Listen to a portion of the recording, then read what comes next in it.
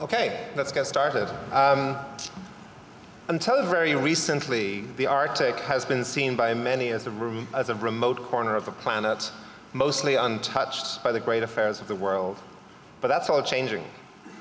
As global warming melts vast swathes of the Arctic, it will become an important thoroughfare of trade, cutting the length of time, for example, it takes to travel from the Atlantic to the Pacific by 40%. It is also becoming a new source of energy for the world. We have LNG from the Yamal Peninsula going east and west to China and markets in Europe. Some experts estimate that the Arctic accounts for a fifth of the world's undiscovered oil and gas reserves. And as the Arctic becomes more important, it's also becoming the focus of increasing military and political tension. Peaceful for so long, the Arctic risks now becoming a new theater for conflict and tension among the great powers. Ultimately, the Arctic is now more important probably than at any point in world history. My name is John Fracher, Senior Executive Editor at Bloomberg News, and I'm delighted to discuss these topics with our esteemed panel today. So in the beginning, we're going to hear some short speeches from the panelists before embarking on what I hope will be a lively and meaningful debate. Let me introduce the panel again very quickly. We have Erna Solberg, the Prime Minister of Norway. We have Stefan Löfven, the Prime Minister of Sweden. We have Sauli, the President of Finland. And we have Guðni Jóhannesson, the President of Iceland. And of course, the President of Russia, Vladimir Putin, who will now give us some opening remarks. President Putin, please.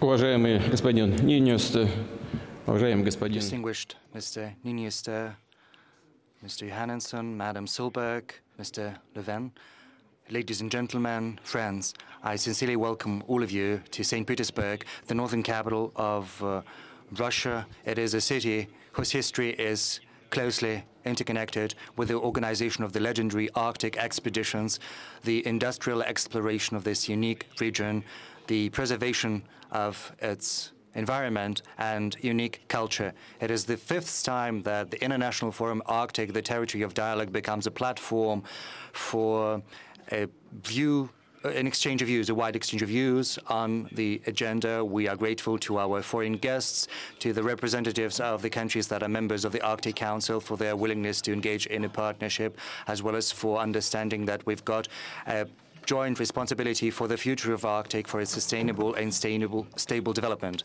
In 2021, Russia is going to assume its chairmanship in the Arctic Council and will suggest to all member countries of this organization, as well as other countries, to cooperate in the Arctic. The priorities of our chairmanship all comprise burning issues for the development of the Arctic. I refer in particular to the promotion of environmentally friendly technologies in all fields and industry, transport, and energy based on the cutting-edge environmental standards. We implement our projects in the Arctic, and some of them are of global importance. Suffice it to mention the LNG facility in the Yamal Peninsula, the exploration of the Bovanentovska and Karasavayska deposits. The Arctic accounts for more than 10% of all investment in Russia, and I'm confident that the Arctic factor is only going to grow in its significance. This year alone, we intend to elaborate and accept the new Arctic development strategy for Russia until 2035. It's going to comprise both our national projects, state programs, investment strategies of infrastructure companies, as well as the programs for the development of Arctic regions and cities in terms of key social and economic parameters, in terms of standards of living. All of the Arctic regions have to be propelled to a level no lower than the Russian average. I'd like to draw attention to the fact that this task should not just be included and defined clearly in our new strategy. It should be a guideline for all federal government agencies and regional authorities of Russia. specifics have to be taken into account related to the small indigenous peoples of the north. A special attention should be given to building infrastructure, the bulk and mainstream infrastructure and related as well. And business initiatives have to be promoted as well. Among the key infrastructure projects, I can name the construction of the Northern Latitudinal Railway. That's a railway that will allow us to efficiently start exploring the mining reaches of Polar Ural and the Krasnoyarsk region, its northern parts in future, as well as the Arctic as a whole. And a global transportation corridor is going to be built comprising the Northern Sea Route that is going to work in an uninterrupted fashion all year through. And my message to the Federal Assembly in 2018, I said that we wanted to increase the freight volume there by 2025 to 80 million tons a year. 10, 15 years ago, this figure seemed unattainable, but right now it's a realistic, well-calculated goal, a concrete goal to accomplish. Last year, the freight volume through the Northern Sea Route hit the mark of 20 million, which is 3 times the Soviet record, which was reached back in 1987. Back then, the Soviet Union organized the transportation of 6.5 million tons of freight, whereas right now it's 20 million. But for this corridor to hit its maximum capacity, we've got to develop, and we're going to develop, the infrastructure, both the sea infrastructure, coast infrastructure, navigation instruments, meteorological satellites, as well as other infrastructure. We invite our foreign partners to help us build hubs and port. I refer to Murmansk and Petropavlovsk-Kamchatsky as the main terminal hubs. We're also going to modernize the Arctic coast ports and organize the capacity for transportation by river and by sea. We're also going to increase our icebreaker fleet.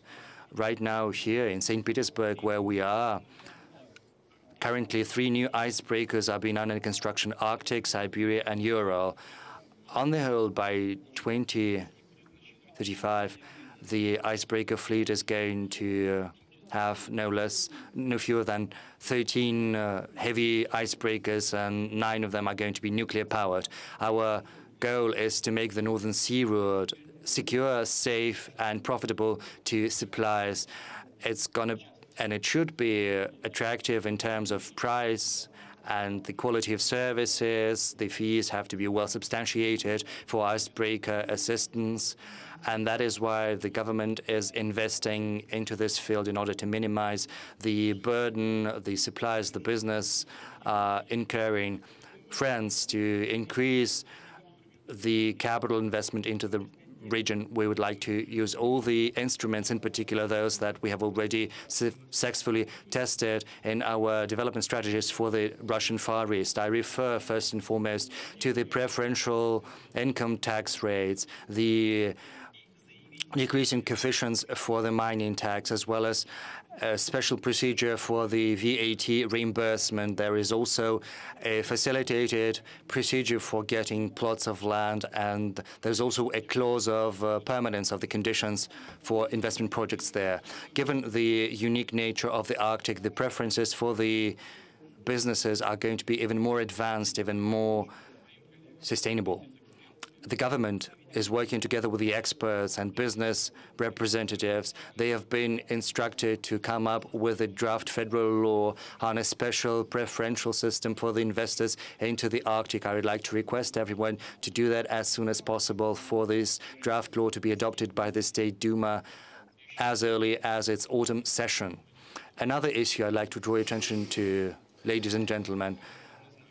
As we know, the powers of the Ministry for the Development of the Far East have been expanded. Right now, the Arctic also falls within its remit. That is why I believe it would be a good idea to expand the institutions for the development of the Russian Far East to the Arctic as well. But for that, we need the additional capitalization of the Russian Far East Development Fund for targeted funding of projects. For a comprehensive development of this region to address the issues, non-standard issues that we encounter there so far north, we need a new basis, technological basis, a new human resources basis, and that is why we have already got down to build special training centers, integrating research institutions, universities, businesses, the real sector of the economy.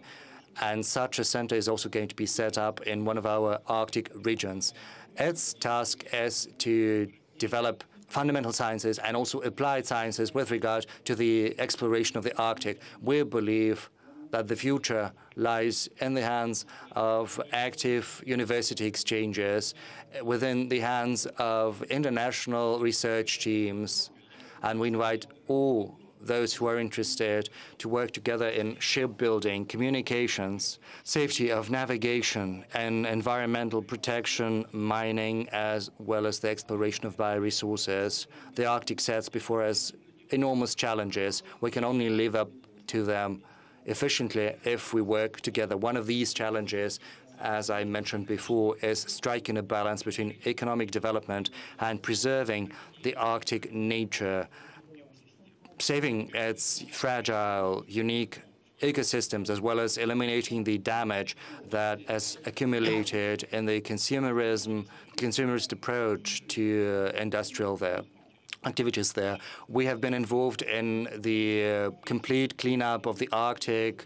Starting from 2012, we have taken away there and reprocessed more than 80,000 tons of litter, and there are also 6 accumulated places of damage in Archangel region, in Karelia, in Yakutia, in the Malanenetsky district, and we are cleaning up these spots there, and the Kola Peninsula, the Kola Bay is also going to be cleaned up, and we're also establishing a new national parks. I refer first and foremost to the Russian Arctic National Park. It is important to make sure that additional measures are taken for environmental tourism to be fostered here and for the special infrastructure to be set up there. In conclusion, I'd like to thank everyone, the guests of our forum. I am confident that our constructive dialogue is going to help reinforce good neighborly relations as well as mutual trust in the Arctic, and that, in turn, will help us ensure sustainable and peaceful development of the Arctic. Thank you very much for your attention. President Putin, thank you very much. If I could just ask a very brief follow-up question before our next speech. You talked a lot about Arctic development, and I want to get on to that later. But as at the beginning of this panel, I'd like to ask you, I guess, a broad question about the politics of the region and indeed the politics of Russia's relations with the EU. Today on the stage, we have the leaders of Sweden and Norway, and you will be meeting them for the first time in a long time. Does this feel somehow like a breakthrough moment in the sense that perhaps the bad relations that that Russia has had with the EU over the last few years might be starting to thaw?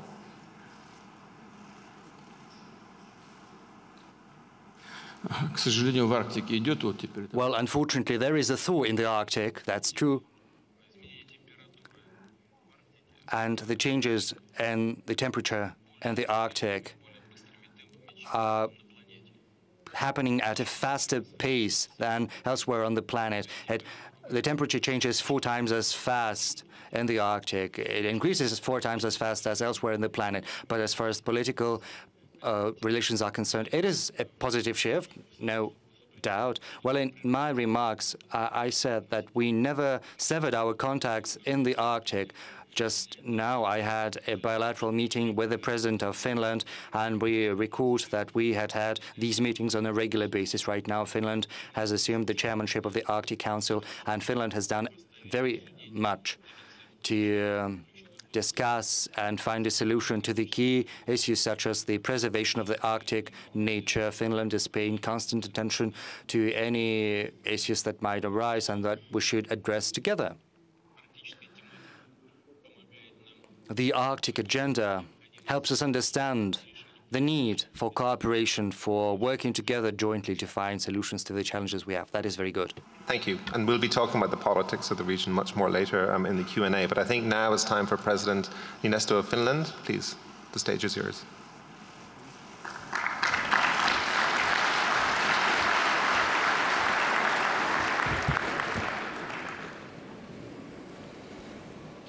Dear colleagues, ladies and gentlemen, it's a great pleasure for me to participate in this forum for the third time. I want to thank you, President Putin, Russian government, and all the organizers for hosting this event.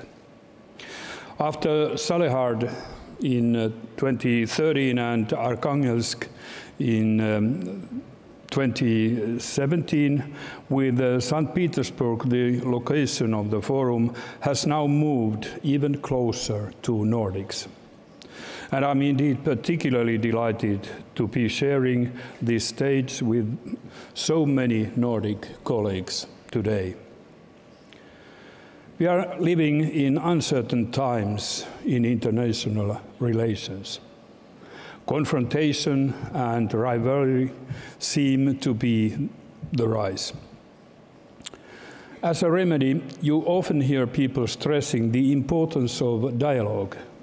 In those interventions, dialogue is currently seen as a means to reduce tension, to manage risks, and to rebuild trust. Yet, all too often, that is the end of the story. We just talk about dialogue instead of engaging into it. Dialogue is difficult to have unless you actually meet your counterparts. I firmly believe that Arctic issues deserve to be discussed at the level of heads of state and government, face to face in dialogue.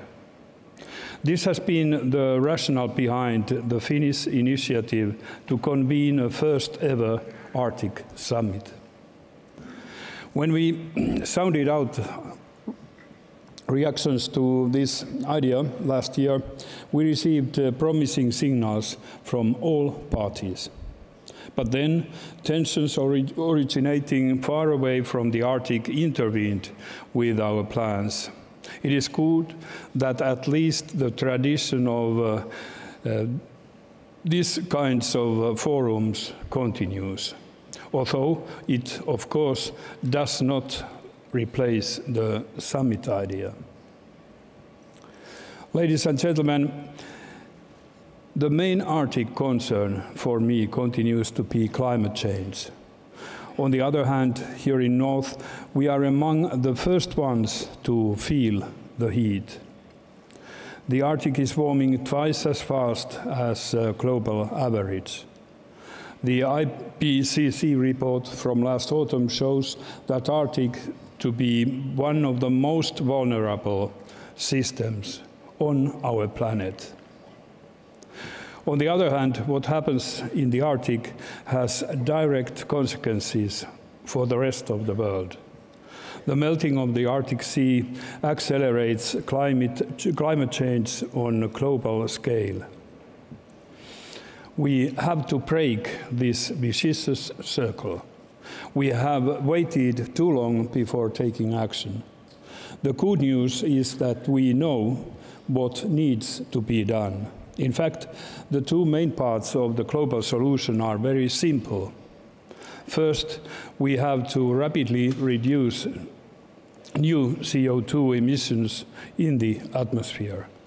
The Paris Agreement is a good basis for this, although we still need to increase our level of ambition.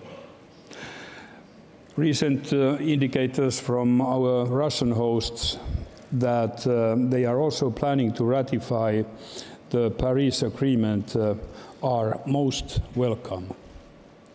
Second, we have to remove old CO2 emissions from the atmosphere. In improving global carbon sinks, the sustainable use of our forests here in the north can play a key role. Beyond CO2, however, there are also other factors contributing to climate change. One of them is black carbon, which is particularly relevant for the fate of the Arctic Sea. When black carbon falls on the white ice, it immediately accelerates the melting. Yet, reducing black carbon emissions has an equally immediate positive impact. In a separate event Finland co-hosted here this morning, experts from government, science and business highlighted two promising ways to tackle black carbon emissions in the Arctic. One is modernizing outdated heating and power plants. Another is investing in clean and sustainable shipping. These approaches will not only bring climate and health benefits, they also make sense economically. Ladies and gentlemen, as you well know, for the past 2 years, Finland has been chairing the Arctic Council. During our chairmanship, we have done our best to maintain the Arctic as a region of opportunity, with our priorities: environmental protection, connectivity, meteorology, and education. We have sought pragmatic cooperation for mutual benefit. Our chairmanship ends in 4 weeks' time, when the foreign ministers of all the 8 council members meet in Rovaniemi. After that, we hand this responsibility over to Iceland. 2 years later, Russia is next one in line. Together, we must continue to make the best possible use of that exceptional framework. Namely, throughout its existence, the Arctic Council has been a forum for constructive dialogue. This spirit is by no means self-evident in the current international situation. That we have been able to maintain it in the Arctic Council during the past few years is a remarkable achievement. It is also a good objective for the future. Tensions outside the Arctic region must not be allowed to spill over into Arctic Council. But if we want to be more ambitious, we should aim to do more than simply protect the work of the Arctic Council from external controversies. We could also use it as a positive example for others, as a model for reducing tensions elsewhere. As Arctic nations, we know that small practical steps in mutuality, beneficial areas help in building trust, even when major disagreements in other areas persist. This example could be made even more powerful if we find ways to strengthen the cooperation between the Arctic Council and other regional bodies. The Barents Euro-Atlantic Council, the Arctic Coast Guard Forum, and the Northern Dimension Partnership all make valuable contributions to a functioning Arctic governance. Sharing more information between them and Arctic Council could be beneficial. Ladies and gentlemen, of course, the Arctic region itself is not immune to tensions either. It is clear to all of us that there is a growing strategic and economic interest in the Arctic. As the natural and political climates are changing, many actors see now opportunities in this region. and not all of those actors are Arctic by definition. It does not automatically mean that all the new actors come to the region with only selfish intentions. But as the field gets more crowded, risks of confrontation increase. Primarily, I mean confrontation with the delicate natural balance of the Arctic environment. Unfortunately, we can't exclude the possibility of confrontation in the power policy sense either. Questions of hard security have always been kept outside the agenda of the Arctic Council. That has been intentional, and it is part of the secret for the success. There's no reason to change that mandate of the Council. However, simply excluding these issues from the Council's agenda will not make them go away. Together, the Arctic states have to find another way to responsibly address these issues too. Once again, dialogue is key. Reducing tensions, managing risks, rebuilding trust. That can only work if we talk to each other. Thank you.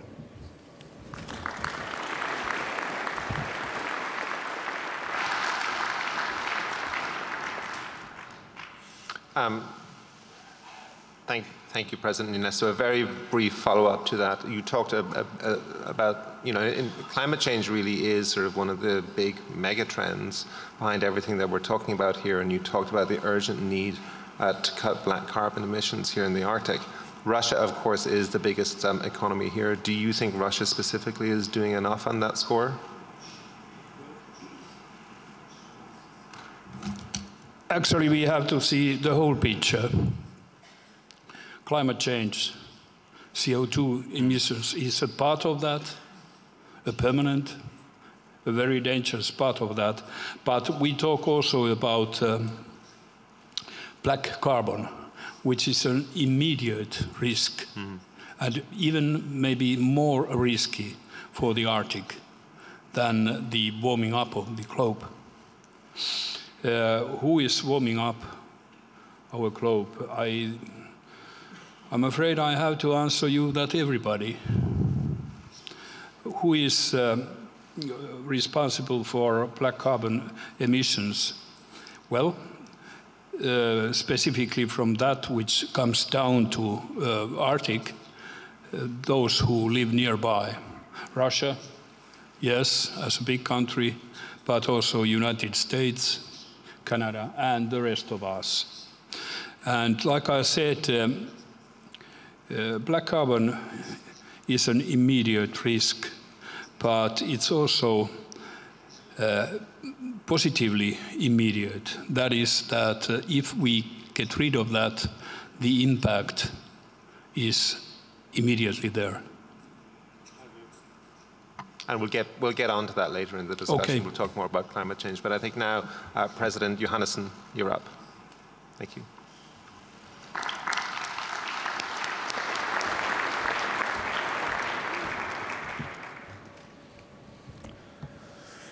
President Putin, President Niinistö, Prime Minister Solberg, Prime Minister Löfven, ladies and gentlemen, уважаемые гости, it's an honor to be with you here in St. Petersburg today. This is a territory of dialogue, and it's an honor to represent the Republic of Iceland. We have our focus here on the Arctic. In a couple of weeks, Iceland will be assuming the chairmanship of the Arctic Council from Finland. And I can tell you, President Niinistö, that it will be challenging to keep up with the good work and Finland's high-quality leadership in the Council. The Arctic is a key priority in Iceland's foreign policy.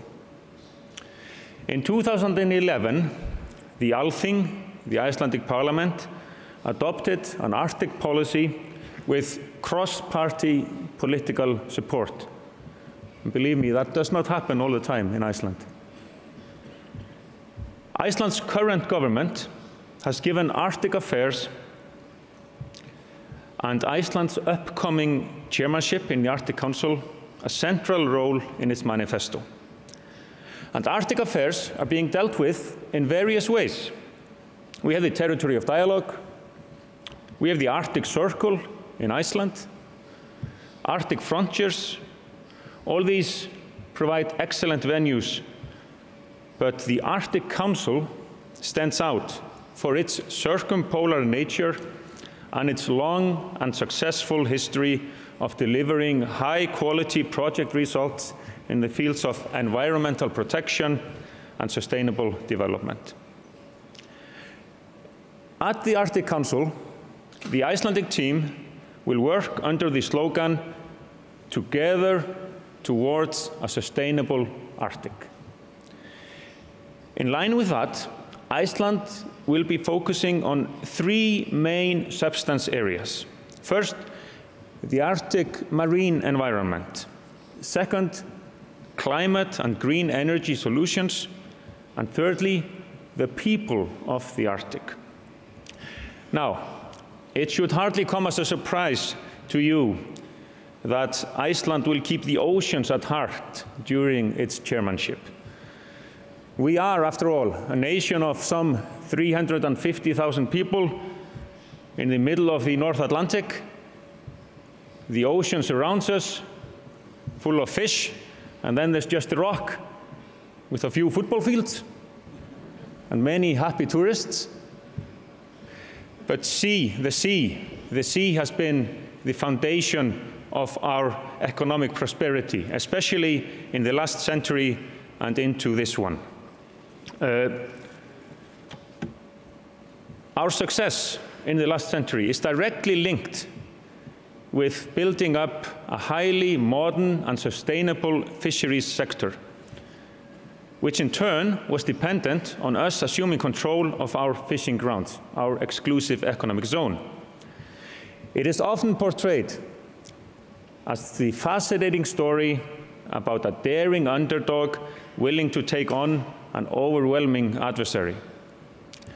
On a few occasions in the middle of last century, this happened, providing for some exciting tales about the Icelandic Coast Guard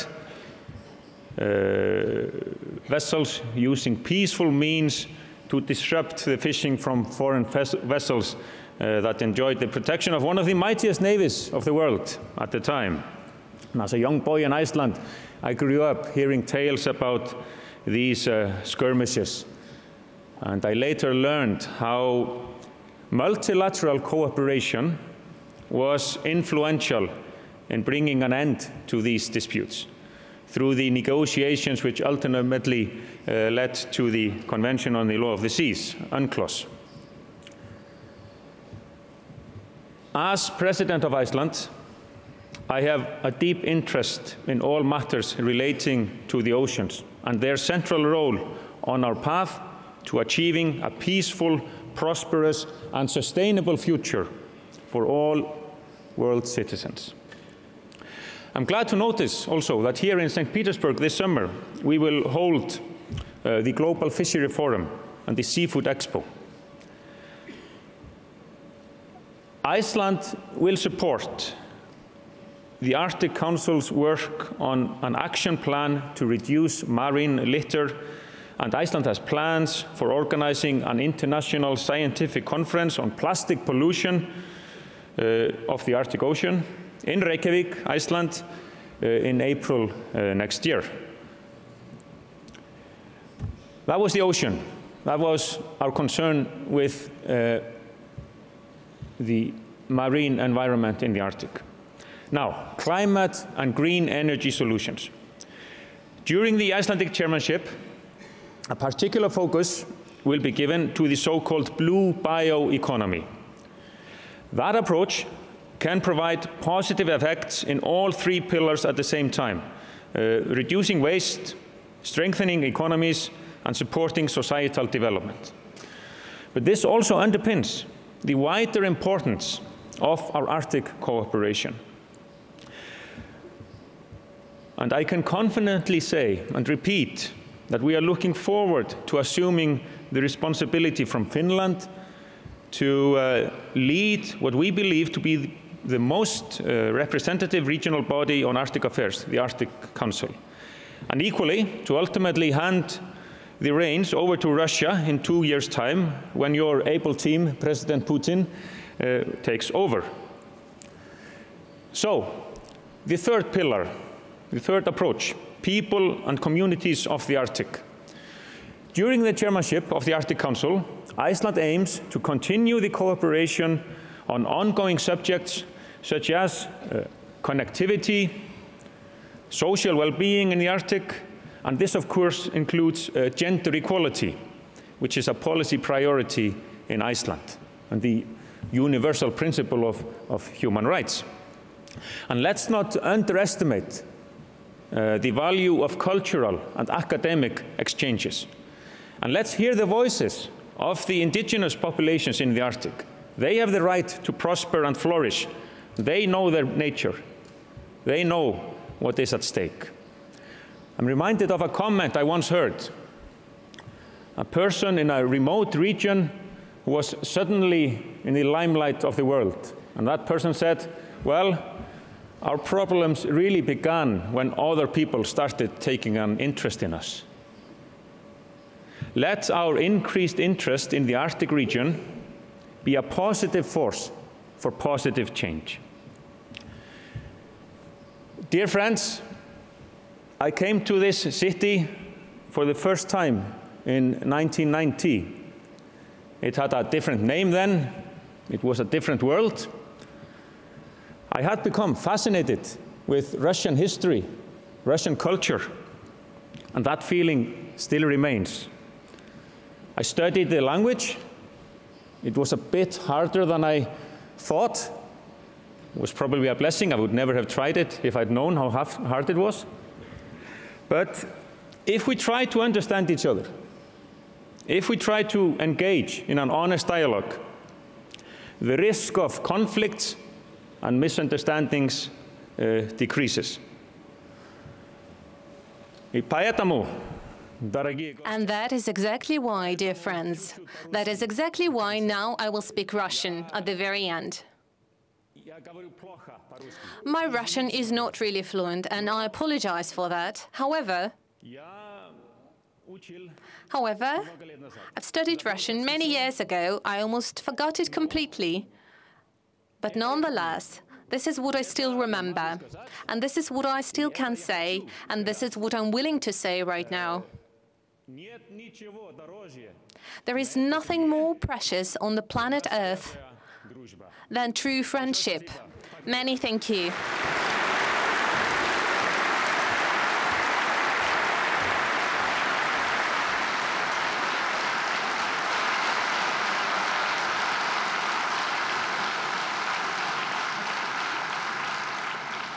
Mr. President, thank you for that heartwarming opening to this panel. If I can ask to bring it back to sort of everyday politics and everyday risks, we heard from President Niinistö earlier that the Arctic Council is not a forum for conflict resolution, conflict regulation. But do you think, in the light of the growing importance of the Arctic, some of the political tensions we're seeing in the Arctic, that its remit should be expanded to become an arena in which some of these strategic tensions, deeper strategic tensions, can be addressed? Thank you. I would agree with President Niinistö and his comments previously that the Arctic Council has not been a venue where we discuss so-called hard security. And I think it is safe to say that the members of the Arctic Council have been pleased with that venue and how we approach our different interests and maybe disagreements, but also and furthermore and primarily our common interests and concerns. So if it ain't broken, don't fix it. And as Niinistö also mentioned, there are other ways to discuss hard security.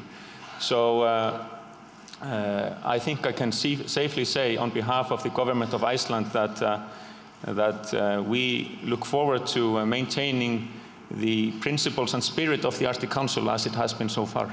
So no major changes under your presidency? Puts to put it. We will see. Okay.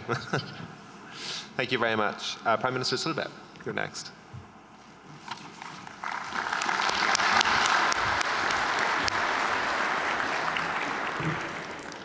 Presidents and Prime Ministers, Excellencies, ladies and gentlemen, friends of the Arctic, I'm thrilled to be here with you to address common issues on the Arctic.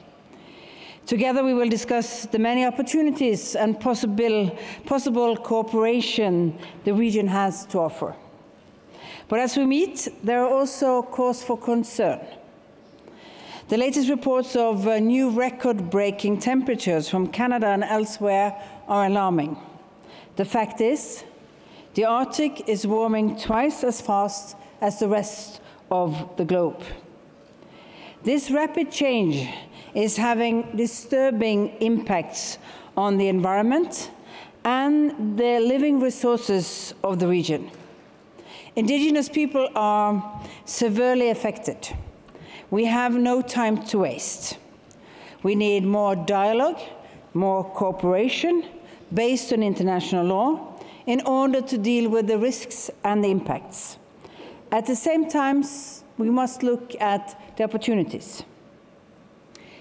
10% of Norway's population live in the Arctic. The region is therefore a key national priority. We need a clear vision to ensure resilient societies in the North. Sustainable use of natural resources based on knowledge and innovation is important. And Norway does not have all the answers, but it has a fairly good track record. One reason is that we make decisions based on scientific findings and expert advice. Another one is green thinking. The third reason I would like to underline is the fact that scientists, politicians, and business talk and consult. The people who live, work, and raise their children in the Arctic deserve to live in modern, resilient societies. So we need to invest in infrastructure. We need high-quality daycare for children, good schools and universities. We also need football fields, concert halls, and hospitals. I know that Russia has always thought this way. Now we need to adapt this thinking to a green future in the Arctic. And political leadership is crucial. The development and implementation of new greener technologies are driven by political choices. Green thinking is part of the solution and must be framed as a business opportunity. And then I hear the Arctic described as a geopolitical hotspot. This is not how we see it. We know the Arctic as a region of peace and stability, but it should not be taken for granted. It's a result of political decisions and practical cooperation between the Arctic states. There is a well-functioning legal regime in place, and the law of the sea is the most prominent instrument. So respect for international law and regional cooperation are keys to ensuring peace and stability across borders. The regional organization provides a solid architecture for dialogue and practical cooperation in the Arctic. And the Arctic Council is our most important arena for discussing issues of mutual interest in the region. One of the reasons for its success is the fact that it gathers all key stakeholders, including indigenous people. And the Arctic Council makes it possible to find joint solutions to regional challenges and to ensure continued stability and development in the region. The ministerial in Rovaniemi in May will mark the end of a successful Finnish chairmanship. The Arctic Council has done groundbreaking work in documenting climate change in the region. We want the statement from Rovaniemi to deliver a strong message on climate change. and we hope that all the member states can agree on this. Norway and Russia are neighbors and cooperating on issues of common interest in the north. The incidents of sea agreement, our Coast Guard's collaboration, joint environmental initiatives, and a direct hotline between the Norwegian military headquarters and the Russian northern fleets all demonstrates a well-functioning cooperation between neighbors. Our cooperation in the north is about more than just meetings and documents. It's people-to-people contact, which is a valuable contribution to our bilateral relations. It's about swimmers and wrestlers training together in Murmansk. It's about joint Norwegian-Russian orchestras and Norwegians studying in Arkhangelsk. And it's about indigenous peoples who are changing experience over the borders. And more than anything, this cooperation is about common understanding and respect between different cultures. The main platform for our close cross-border contacts is the Barents Cooperation. In October, Norway will assume the chairmanship of the Barents Euro-Arctic Council, and we will work for a stronger and resilient Barents region with particular focus on health and people-to-people contact and knowledge. The oceans is at the heart of most Norwegians. It's a way of life which is a constant in Norwegian history. The sea is our gateway to the world. The ocean economy will continue to be crucial for strong Arctic communities in the future. Healthy oceans are a prerequisite for achieving the Sustainable Development Goals. Ecosystem-based ocean management and cooperation between coastal states on management of trans-boundary marine resources are important factors. And as maritime nations, the Arctic states have a special responsibility to take action to ensure healthy and productive oceans. Norway and Russia has cooperated actively in the field of marine science for 60 years. During our 40 years of joint fishery management, we have managed to protect the environment and harvest fishery resources of the Barents Sea in a sustainable manner. And as a result of this, the Northeast Atlantic cod and other fish stocks in the Barents Sea are among the best managed in the world. This cooperation is something to be proud of, and it should serve as an example for other countries and regions to follow. Now, marine litter is a growing threat to life in sea. Norway and Russia are now joining forces to combat marine litter in the Barents Sea. All Arctic states need to reduce the threats that could undermine the potential of the oceans. And we need to make the best possible use of the ocean resources to the benefit of our coastal communities and the people who live there. Our goal is both to protect the ocean and to optimize their value. This is why I also have established a high-level panel for sustainable ocean economy, which consists of leaders of 14 coastal states, supported by a global group of experts. In October, Norway will host the 7th Our Ocean Conference, and we will emphasize the importance of a sustainable ocean economy and a knowledge-based management of sea and coastal areas. So, ladies and gentlemen, let me conclude by once again underlining the importance of dialogue and cooperation. I would therefore like to thank our Russian hosts for bringing us all together for this important discussions on the opportunities and challenges in the Arctic. Exchanging views makes us a little wiser, and a wise approach is needed to ensure a responsible future for the Arctic. Thank you very much.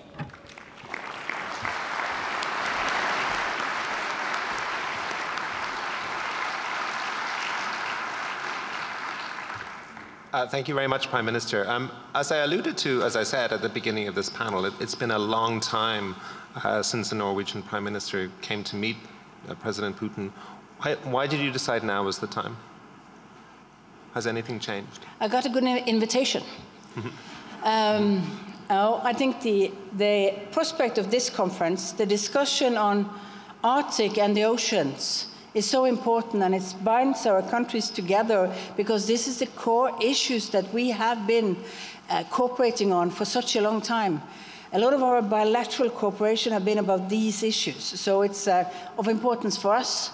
It's Norway's also international, maybe the biggest issue on our international agenda these days is linked between oceans and the Arctic. So a good invitation. Thank you. Prime Minister Löfven, the last speech is yours. Thank you.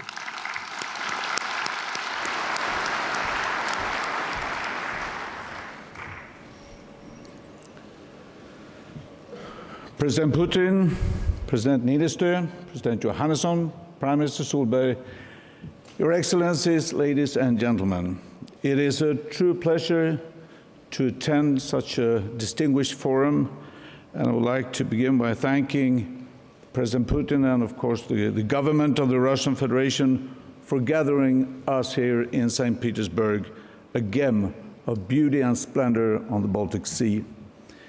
It is a city with deep historical significance for Swedish-Russian relations, reminding us of peaceful and less than peaceful times in our long and shared history. Or to borrow from the great Pushkin, and I quote, "From here, the Swede is ill-protected. A city on this site to thwart his purposes shall be erected," end of quote. Today, St. Petersburg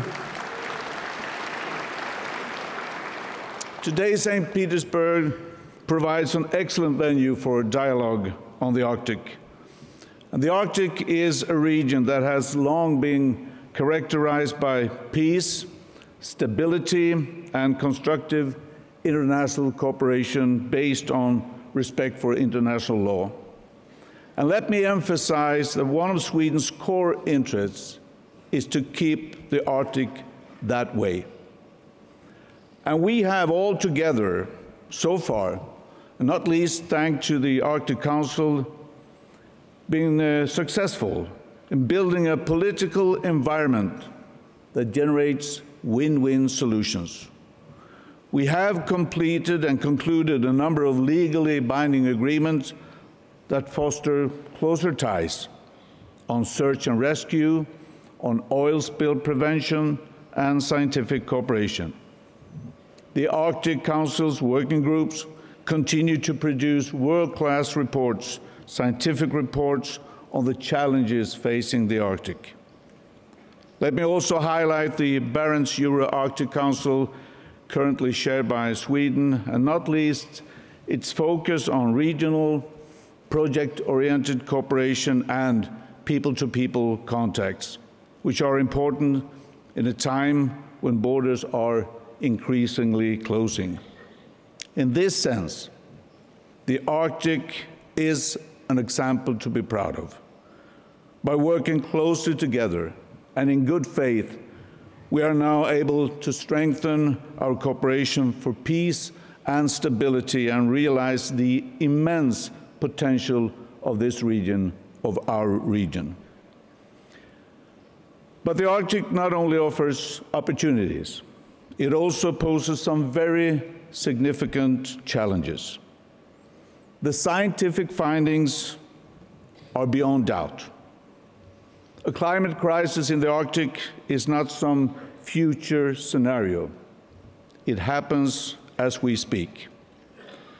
The Arctic Council reports that annual temperatures in 2014, 15, 16, 17, and 18 were all higher than any year since 1900.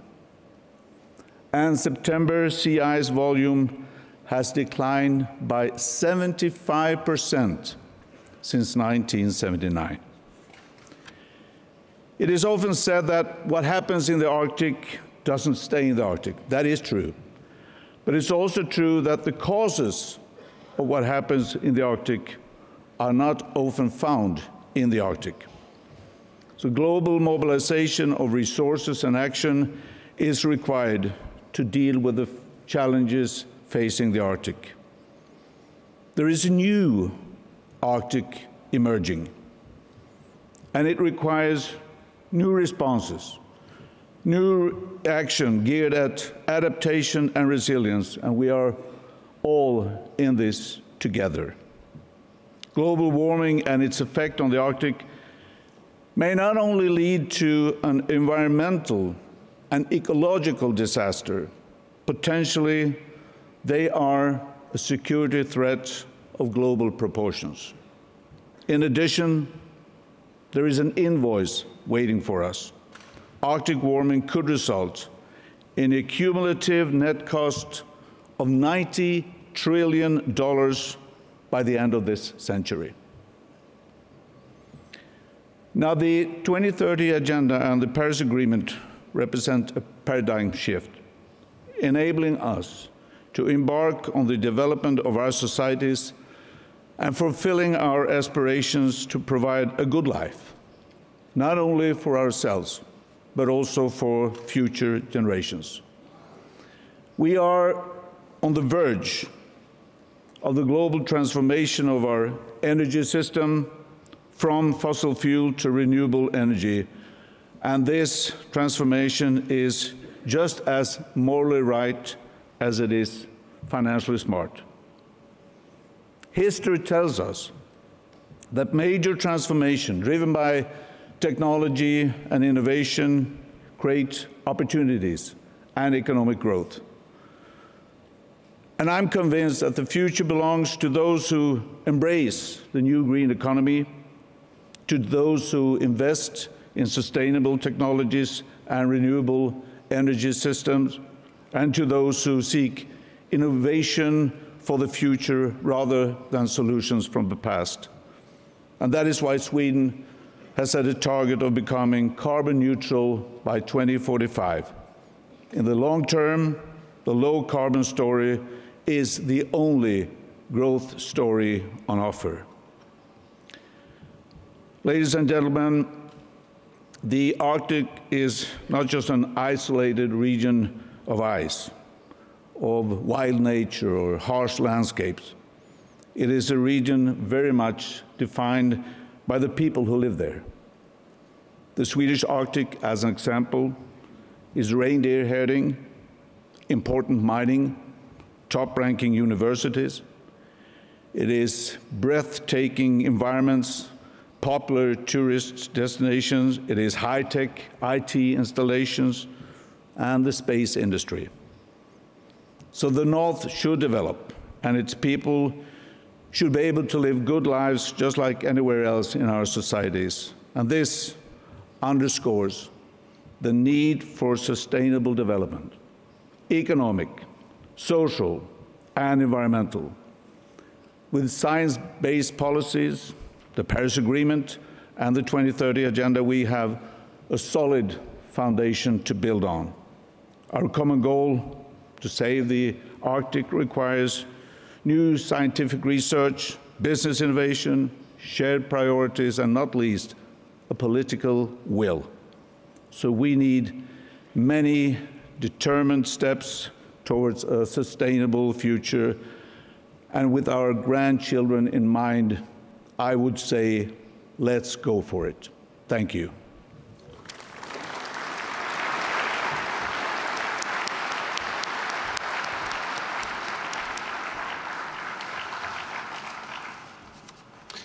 Thank you very much, Prime Minister. So now I'm delighted to open up the panel discussion, where we will touch on many of the issues that we've talked about in the opening speeches. I'd like to start with energy in the Arctic. And President Putin, you talked a lot about Russia expanding its energy infrastructure in the Arctic, and indeed exploiting the Arctic's reserves has been one of your grandest ambitions as president. And yet when you look at the global energy market and trends in the global energy market, we see that the world is moving towards renewable energy. The world is awash with US shale. And as Rosneft has discovered, sanctions are making it much harder for Russia to do big offshore projects. I think it's been 5 years now since Rosneft struck oil in the Arctic. So my question to you is there a risk that Russia has missed its chance here? That somehow this Arctic dream that you've had will end in disappointment?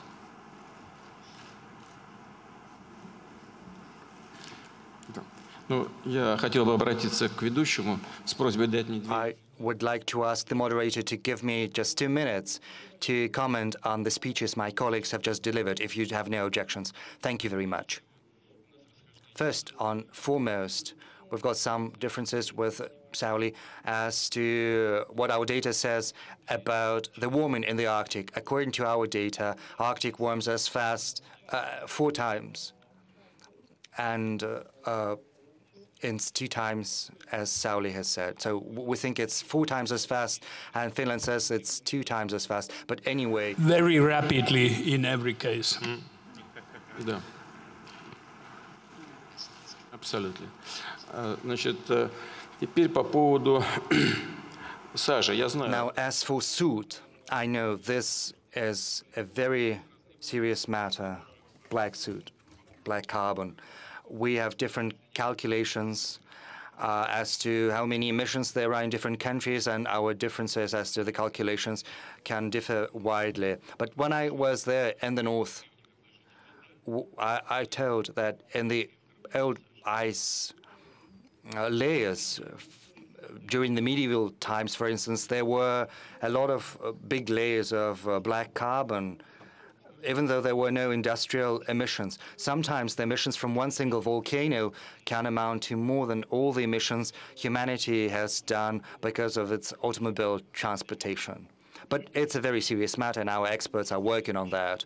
But what's very important, and I agree with Sauli completely on that matter,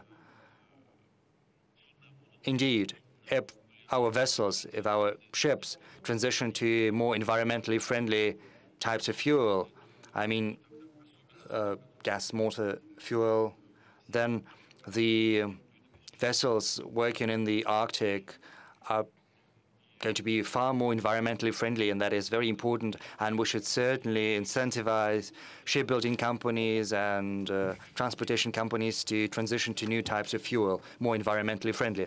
Now, as for your question whether Russia, the biggest economy of the region, doing enough to ensure environmental security there. But I've got to correct you. Russia is not the biggest economy of the Arctic region, because according to the, well, yes, according to the IMF, in PPP terms,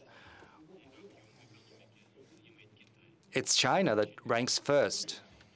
It is even ahead. Mr. President, is China an Arctic country? Не-не-не, сейчас я скажу. Вот It's a new definition. Я же терпел, пока вы все это... No, just bear with me. Bear with me a little bit, because I will with you. Second, it's the U.S., and the U.S. and Canada are both Arctic countries. But unlike the U.S., Russia has adopted and implemented Tokyo Agreement, and the Paris Agreement, we've signed it, and we intend to implement it. Moreover, Russia has committed itself to decrease its emissions by 20 to 30% as compared to the 1990 benchmark. And of course, we're going to analyze the consequences, comprehensive consequences of all these agreements and their implementation. But this is the direction that we have decided to take. So far, no one understands completely the reasons, the causes for this warming. Maybe it's just due to the emissions, or maybe there are more important factors, global factors, that also contribute to that. But anyway, it's not going to be worse if we decrease the emissions, and that is why Russia has taken this commitment. But Russia is not the biggest economy in the Arctic. In PPP terms, we rank 6th. China, US, India, Japan, Germany, and then Russia. Well, of course, we're going to try to go ahead, to get bigger. Now, as for this, from here, the Swede is ill-protected is on this site with what his purposes shall be erected. I've got to remember another poem, Poltava. Hooray, we go forward, The Swedes are giving way. Yes, this is what is said in Poltava. This is what we usually remember when we see Russian soccer matches. And unfortunately, these matches do not often give us chance to remember these poems, because the hockey team of Sweden is wonderful, and it is also a source of pleasure for our fans. And sport is what brings together our countries in humanitarian terms. It would be very nice, Prime Minister Löfven, if one of your clubs participated in the matches of our Continental Hockey League. But that is outside our today's discussion anyway. Now,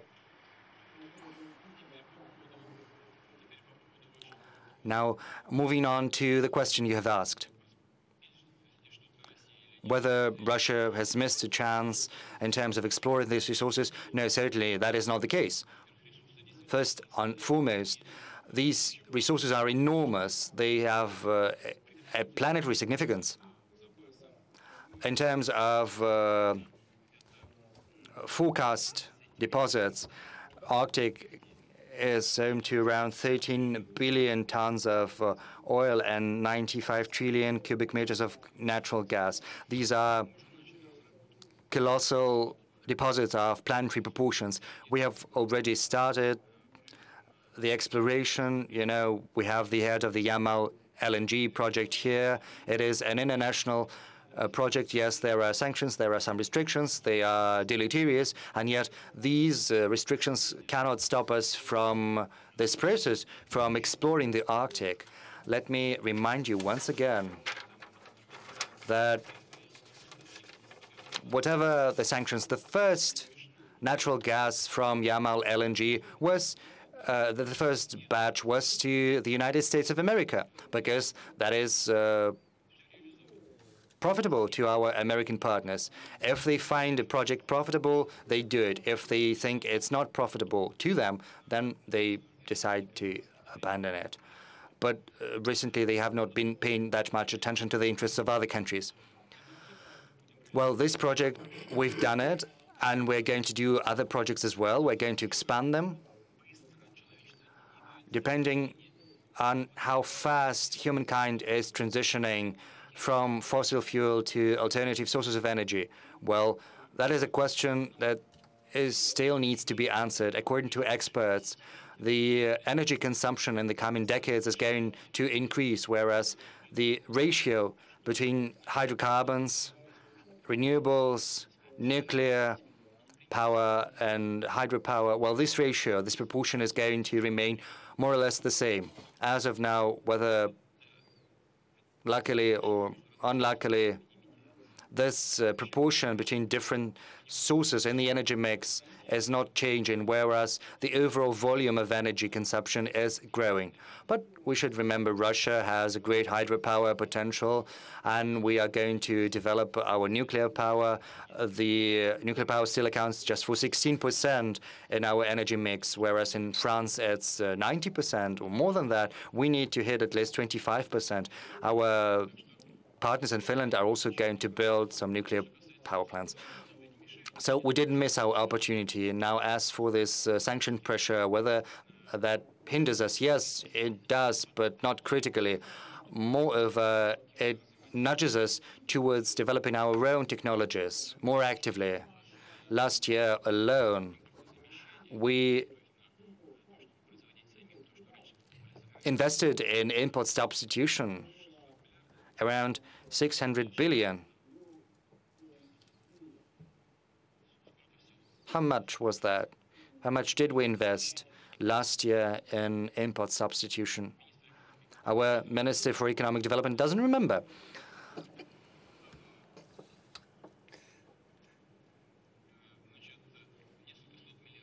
Well, and several hundreds billions rubles, in rubles, yes.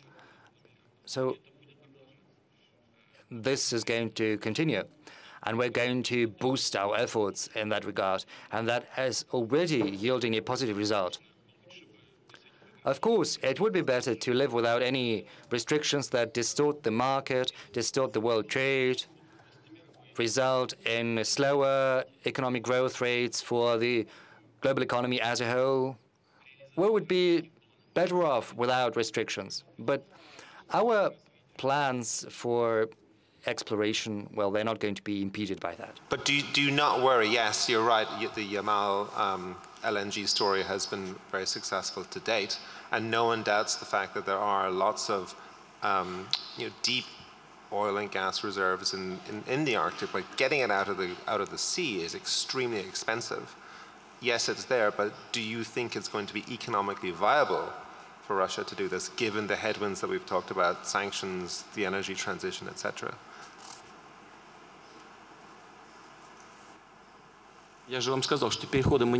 Well, I have told you, we do not see this transition. We see that mankind is trying to develop alternative sources of energy, but so far there is no transition, radical transition from hydrocarbons to renewables. Well, critical for those who produce oil and gas. It's not about oil or gas even. The thing is, mostly it's coal that is used by heat-powered power plants, whereas not gas, whereas natural gas is one of the cleanest hydrocarbons. It's mostly coal that does most damage, and that is still burned a lot in the world. That is what we should be giving thought to. Yes, some countries decrease the share of coal, but others don't, and that is what requires our attention. And I see no problem there at all. Well, incidentally, in Russia, we're working on developing our renewables, alternative sources of energy, and we're going to continue this process. There is no threat that I see right now. Now, as for the costs, the expensive costs, you mentioned yourself the shale in the U.S. We know how it happens. They use hydrofracture, and this hydraulic fracture is the most environmentally unfriendly method for producing oil. You know maybe that better. And those states where hydraulic fracturing is used, they see terrible water coming from their water taps. Maybe this is an issue they're trying to address, but it still is very difficult. And whether hydraulic fracture is profitable, well, the costs are far greater than the costs Russian oil producers incur even in the most remote areas. So we feel quite confident. Moreover, if oil prices go lower than $40, then the profitability of oil production, shale oil production in the U.S. are going to be called into question. Well, of course, technologies are developing. Maybe the profitability of such methods is going to be higher. Maybe it's going to be still profitable, even under $40 per barrel, maybe under 35 or so. But still, in Russia, it's more profitable for oil production, and for gas, it is even more profitable. And I'm not going to cite the figures not to scare anyone. The profitability in Russia is far better in the U.S., in Europe, and even in some oil and gas producing countries in the Middle East. And one final question for you on the Arctic energy. Given these, it's still quite expensive to get oil and gas out of the Arctic, and there are these headwinds we've talked about. Is there a case for special tax breaks for Russian companies to make it worth their while? And can we expect more of them? Yes, I've mentioned already that we are creating and keep creating beneficial conditions for companies which are working in rather harsh Arctic conditions. It has to do not only with the lack of infrastructure in Arctic, it has to do with the need to invest into technologies which will 100% help us to maintain our nature, which is rather vulnerable in Arctic. All my colleagues sitting here know this quite well. First and second, doing this, we have to take into account the interests of our of people living there, and this is additional burden for companies, and it should be shared by the state. Prime Minister Solberg, let me move on to you. Believe it or not, the most read story on Bloomberg's website yesterday focused on Norway. And it asked the question, is Europe's biggest petroleum producer falling out of love with oil?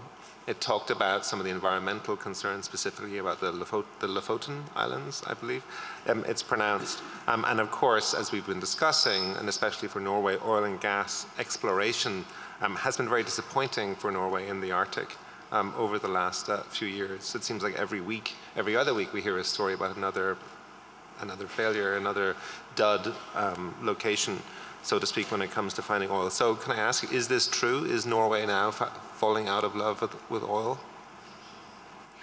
No, I don't think Norway is falling out of love with oil and gas, but I think we are very concerned about also the CO2 footprint that our country is giving to the world. And that's why we have very harsh regulations on its, how you explore it. That's why we also are taxing and putting all the CO2 emissions out of our production into the ETS system, the European quota system for emissions, so that taxation on your emissions through productions are very high. But of course, we are also very much in love with our oceans, and Lofoten is a symbol in Norway of that's where the cod is really making the babies. So it's this is a very plentiful area, and it's that's where the stockfish that we have produced for 500-600 years and sold to Portugal for their Christmas meals and things, in Brazil and others. It's, that's where it comes from. It's also part of, and it's exquisite natural areas. So there's sometimes conflicts in it, but Norway still is going to produce oil and gas. We will continue to explore. We are now developing the 4th largest area that we have on oil and gas, which is the Sverdrup field, which is now into its 2nd round of development, which means that I was in government 15 years ago, and we thought we had peaked. And then we found new areas, and now we think we are peaking these days.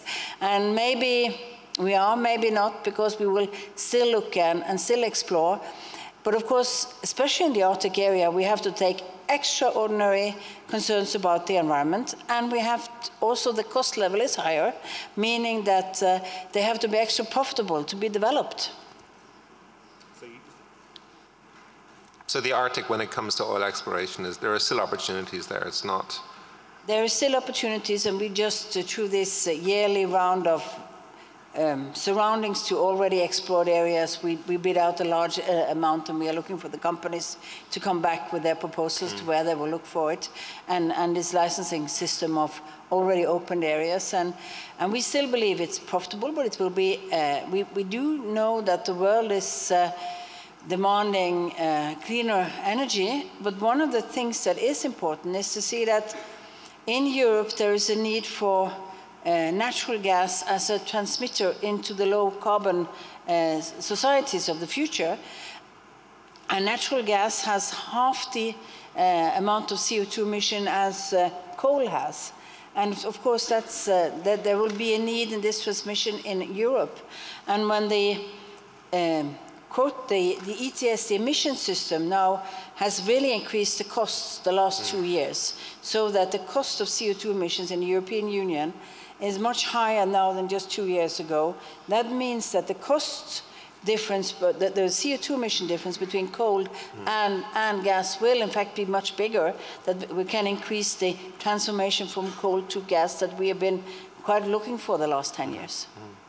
President Jóhannesson, let me turn to you. We've heard a lot about, I guess, a lot of the bad things that are happening right now. There's the environmental threat, climate change, of course, is melting the oceans. But you're, as a small nation in the North Atlantic, how does your country, how does Iceland stand to benefit from the changes we're seeing in the Arctic? What are the opportunities for you from all of the changes that we're seeing? Well, first of all, I don't think you should look at negative developments and say to yourself, well, maybe something good will come out of this. We don't see the effects of climate change as producing positives for us. But changes there are, changes there will be, and we will of course have to adapt. The potential for increased traffic in the Arctic region, the potential for the Northern Sea route as the means to ship products between the Far East and Europe needs to be taken into consideration, and we will observe developments there and see how we can contribute and how that affects the Icelandic economy in a positive way. So in this sense, the Arctic and changes in the Arctic opens up new realities for us. But we've gone beyond joking that climate change and global warming will only benefit us. It's not funny anymore. And that is one thing. The overall importance to move from fossil fuels to renewable sources of energy also indicates and implies that we can chip in. Yes, we happen to be a rock in the middle of the North Atlantic, but an active geological rock.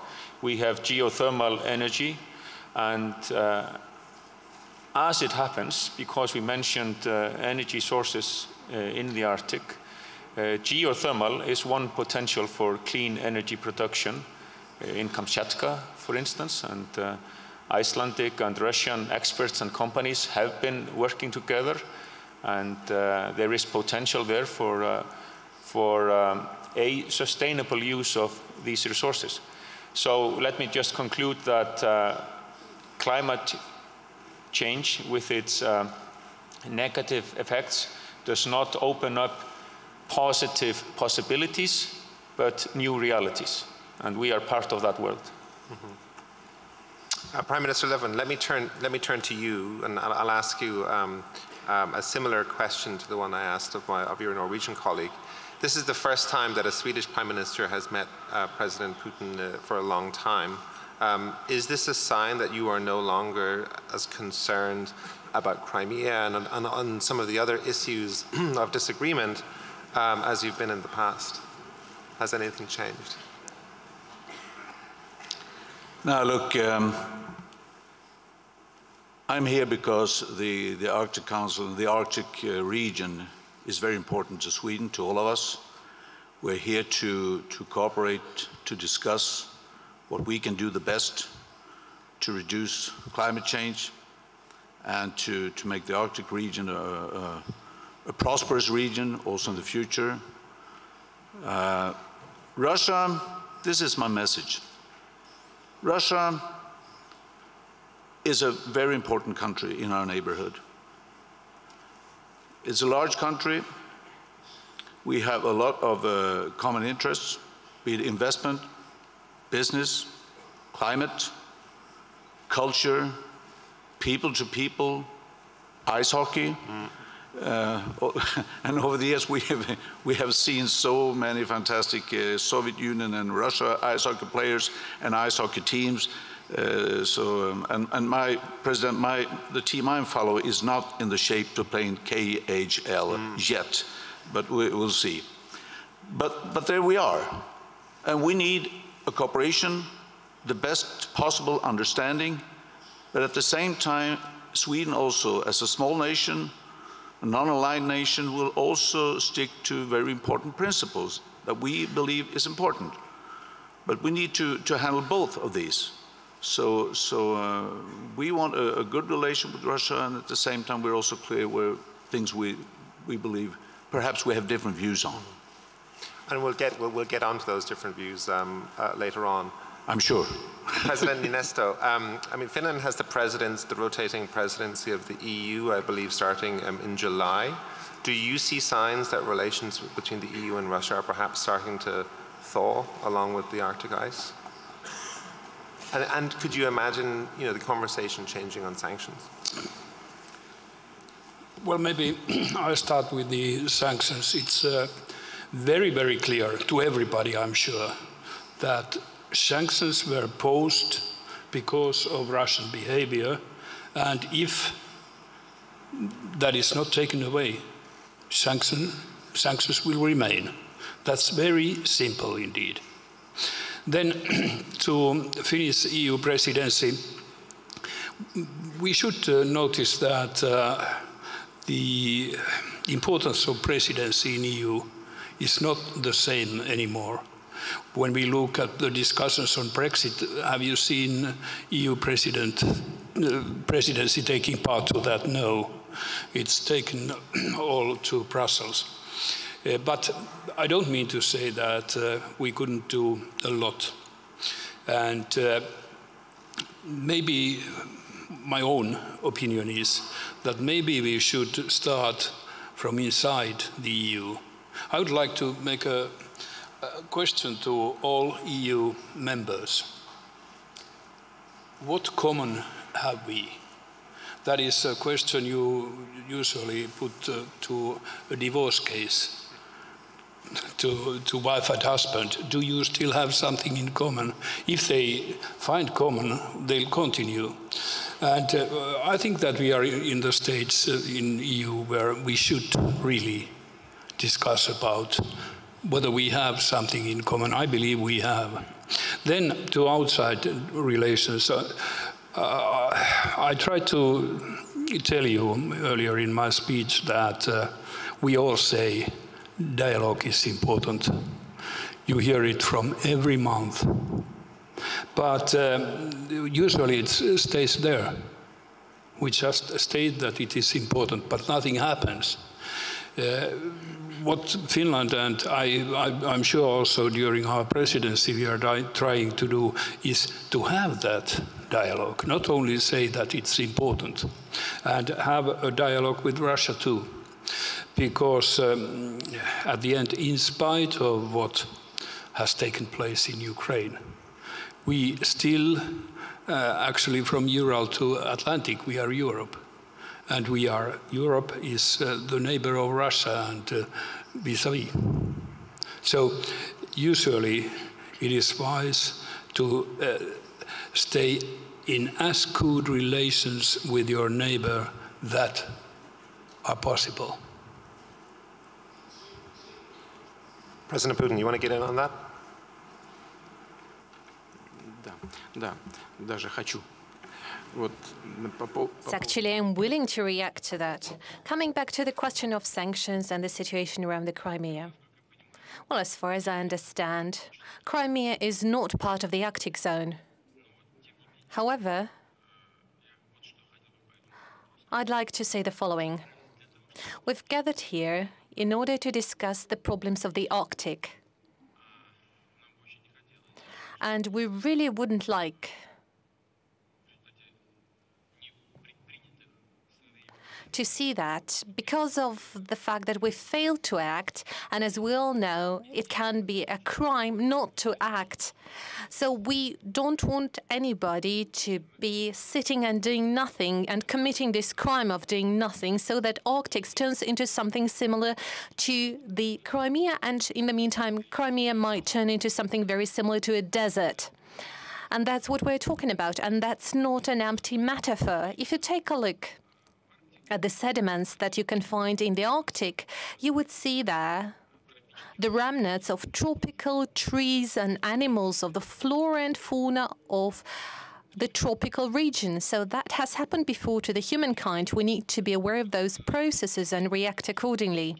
Coming back to the historical track record, when the greatest reformer emperor of Russia, Peter the Great, and a very romantic king, Karl XII, had a war and were carrying out the war because of the territories. A lot of time has passed since then, and some of the problems that we discussed today can only be resolved through unification of our efforts. And this is exactly why we're here today, and I hope it would be beneficial for all of us.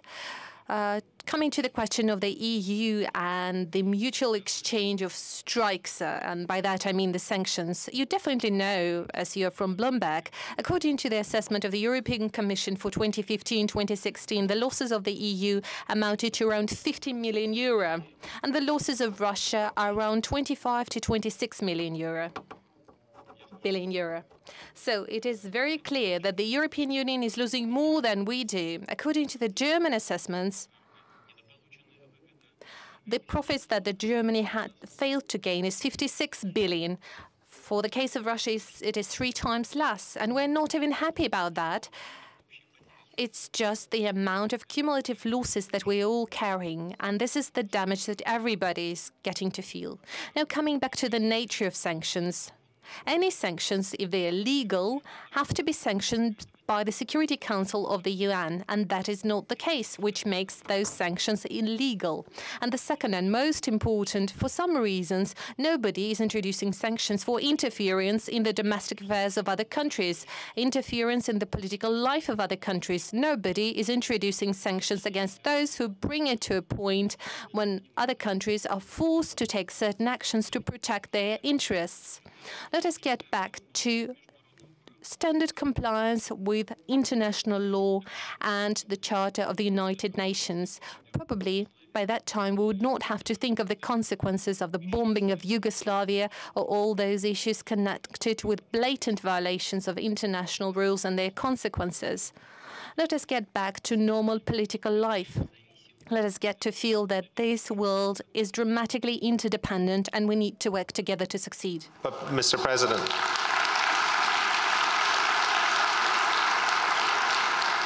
you are known around, everywhere as a realist, as a pragmatist. You might not feel like sanctions are fair, but there's a lot of European powers still feel strongly that they need to stay in place.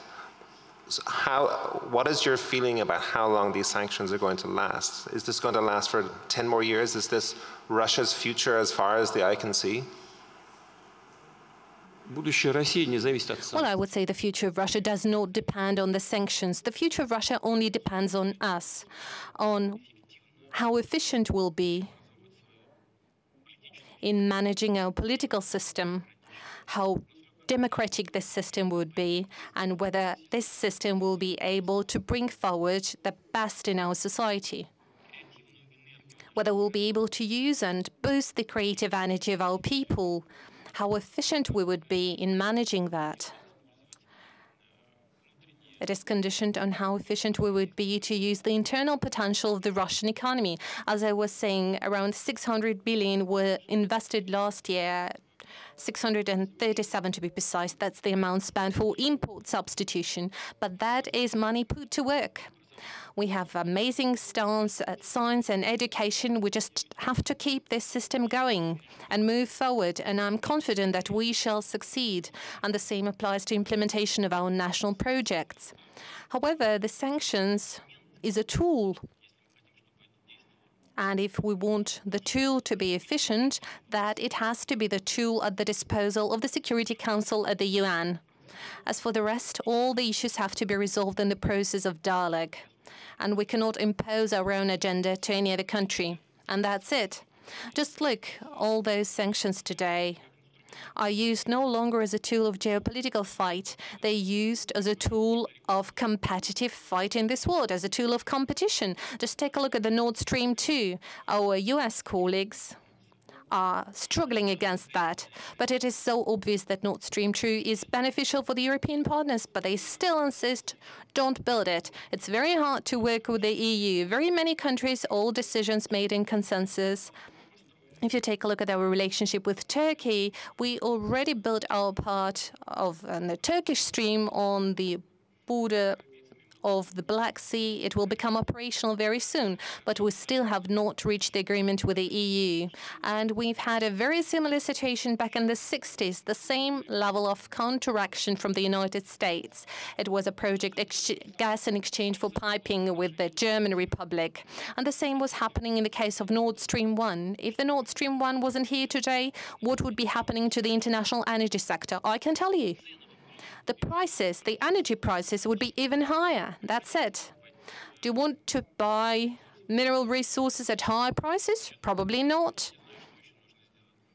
What else needs to be done in order to apply more pressure on the EU? Maybe you can only force them to tackle the difference in prices of the Russian LNG and the US LNG, and maybe we should force them to compensate for the differences from their national budgets, because it is 30% difference in prices, and this is a market situation. You cannot possibly use this opportunity and violate the rules of the market economy. No household is willing to pay for that. So what should we do in order to put everybody in equal conditions? You have to compensate for the difference in those prices from the budget. But how cynical would that be? So I think if it keeps on going this way, that is not an excluded option. But it's not up to choose. It's up to the European partners to make this choice. And think of the high budget spent on the defense. Why is that happening? Do you think that is due to the fact that the international situation is deteriorating? No, that's just a pretense. The key reason behind that is to get extra European money and to get the US defense military working on a full scale. And the Europeans are to pay for that. That's the reason. And in order to avoid that type of scenario, we all need to get back to compliance with the norms of international law. We've discussed that more than once. President Niinistö, you wanted to say something about that? As a representative of the European countries? Yes. Mr. Moderator, I have a feeling that we have traveled far away from Arctic through divorces to European Union and now to Crimea. But actually, I take the Minsk agreement here, not taking any side on that, but it's an excellent example. Excellent example that I'm sure that everybody would be satisfied if Minsk agreement would be fulfilled by letter to letter. Everybody would say, okay, this is fine. And that has been agreed. But that doesn't happen. And this is something I tried to, with my opening remarks, to tell that yes, we need dialogue. We need some kind of co-understanding, not having the same opinion of everything, but something like we have here in Arctic Council. If we would have in Arctic Council our own Minsk agreement or whatever Stavanger agreement, it would have been fulfilled with this kind of spirit. Thank you. Mr. Löfven, you wanted to get in? Yes, and out of that at the same time. Because I think, as President Niinistö, I think we've moved from the Arctic region. But I must say just quickly that as a small non-aligned country, of course, it is very important for us to see that international law is adhered to, that the European security order is adhered to. Because if it's not, the population in Sweden will also start to wonder. With more insecurity in our neighborhood, the population in Sweden will also start to wonder what's happening and what can we do to protect ourselves. But I do want to emphasize still that and at the same time that we have this opinion and the differences in views, perhaps, we also need at the same time to have the best possible relation that we can. And the Arctic region is a very good example of that, where we can work together. And I, for one, believe that the people that are now living in this region, they expect us now also to deliver some answers on the climate change, on new jobs, on new technology, and how to balance the right to use the resources that are there, and on the one hand, and the climate issue on the other hand. So I would prefer if we could move into that area as well. Otherwise, we're spending this whole seminar on discussing Ukraine, and that is, as the President just said, is not part of the Arctic region. But is it not, I have just one follow-up question to that though. Is there a risk that the Arctic nations are in denial? Like you sort of want, it sounds like you all, and it's understandable, you want the Arctic to remain a harmonious place of cooperation, But as I said in my introduction, the world is coming to the Arctic. As it opens up and it becomes more strategically important, everything becomes interconnected. The Arctic is no longer, from what I can say, the Arctic is no longer this isolated place that lives by its own rules. It's been globalized, and with that comes opportunity, but also these political tensions. Clearly you're right, so we cannot be naive. We have a new scenario ahead of us, of course, and that, as we can also see, there are so many countries and other actors being interested in our Arctic region. I think we have some 39 observers right now, among them 13 states. So of course there's an interest, but my point is that we as countries in this Arctic region, we have also an interest to keep this as a low tension area. So if we, from the beginning, can say this is a low tension area, we want to keep it that way, then we have at least a strategy, a goal to work from. But you're right, there are challenges with the globalization and the changed scenario for the Arctic, definitely. Prime Minister Solberg, thank you. Yes, well, Norway is not a member of the European Union, but we are a NATO country, like Iceland, so it's, and we are in line with the sanctions. We have been that, but we have done this, we've said that this is an international response to an international situation, that we are in line. We do not believe, we do see difference between Norway and Russia and a lot of issues like on the international field, but we at the same time trying to develop a strategy that we also can cooperate on common challenges in areas where it's natural to cooperate. And I believe that is also the core area for the Arctic to discuss. Yes, there will be more people moving there when it comes to economic activity. There will be more cruise ships. There will be more research, development, industrial activity in those areas. That means that we have to work on how we are prepared to that. For example, one of the areas where Norway and Russia have a long-standing cooperation is on search and rescue, which is going to become a much bigger challenge. It's just a couple of weeks ago we had a large cruise ship outside the shores of southern parts of Norway who were in a crisis when the engine stopped. We had to mobilize resources. We know that if we go far further north it will be more difficult. These are areas that we cannot just sink into the common discussion on everything is interconnected, so we can't do anything. We have to start to sort single issues, and I think it's our political responsibility to our electors and our voters that we also answer to the big issues, but also to cooperation in, for example, the Arctic region. And you're right, cooperation in the Arctic region is very important, but you have, as Prime Minister of Norway, for example, you have to balance that against the news, for example, that we saw last week, that 2 Russian bombers were flying over the Norwegian Sea. That must make it hard. How does that make you feel? You have to balance, on the one hand, the need for Arctic cooperation against these real political threats. Well, we do that by sending up our fighter planes to meet them. We do that by, we have done this, I mean, this is something that have happened for years between our countries. I have to remember this through the Cold War, through the peaceful, but we meet them, we say, and we always notify when we have military exercises. This is one of the things that Norway does. We keep the protocols that we decided on in the 90s. We have a direct line to the Northern Command, and we are telling them, we have an exercise, this is what we're going to do. You are invited. When we had a large Trident Juncture military exercise for NATO, we invited Russian observers to come. They came, they participated. We would like to see a little bit more of that from Russia, to be honest. You know, if we could also come, if we were invited, it would be nice to see, because we want to be open. We want to show what we are doing. We want to make sure that there are no incidents, that we don't stumble into any situations. But yes, there are disagreements, and we accept and understand that Russia has a very legitimate military and defense issue in the north.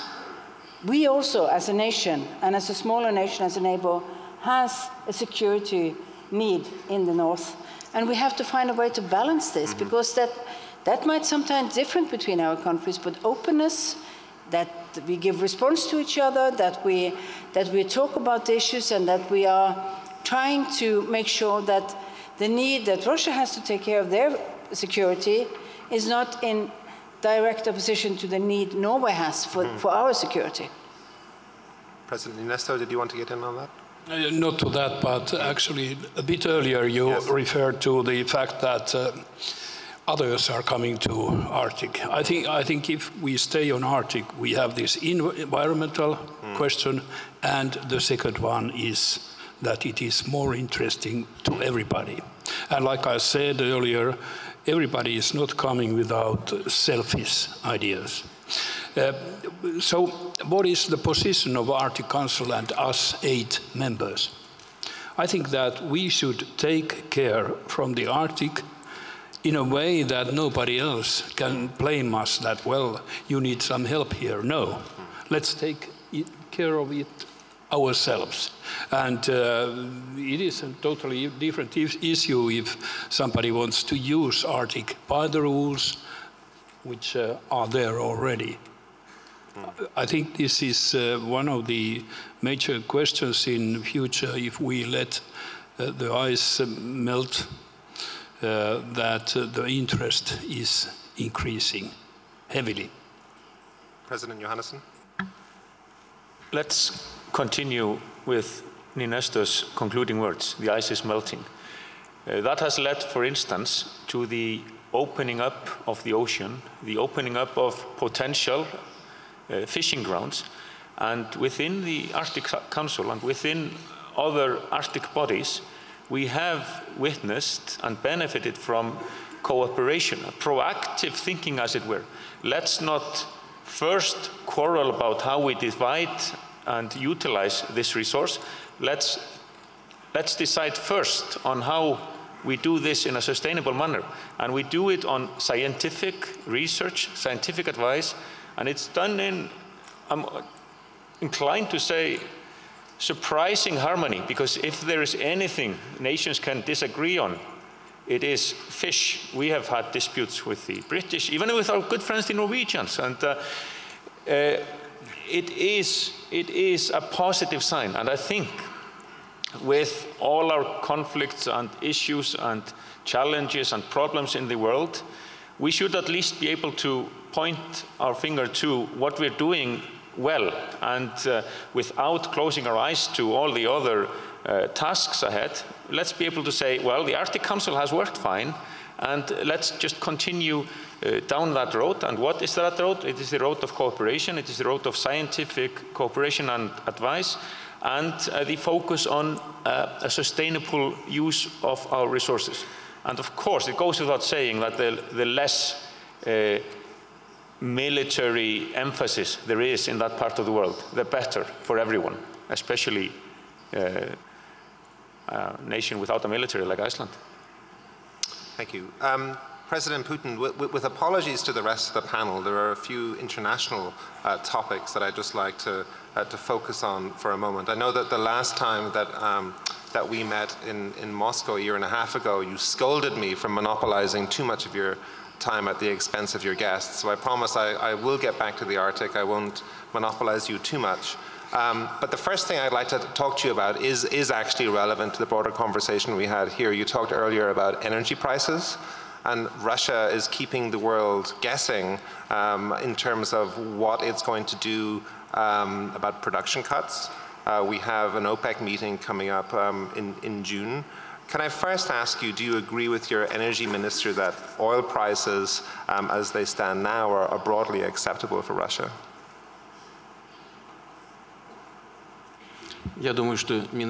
Well, I believe the Ministry of Energy of Russia would first and foremost have to agree to my position and my opinion. That would be the proper set of priorities in our work. And I have to tell you that the practice of work of the Russian government is such that we're always in touch. We always discuss those issues together. And we first and foremost proceed from the interests of the Russian economy and all of its diversity. We do not support uncontrollable price growth. Although we do set ourselves an objective to diversify Russian economy, we still understand that to a large degree it is focused on oil and gas production, but also on industrial production.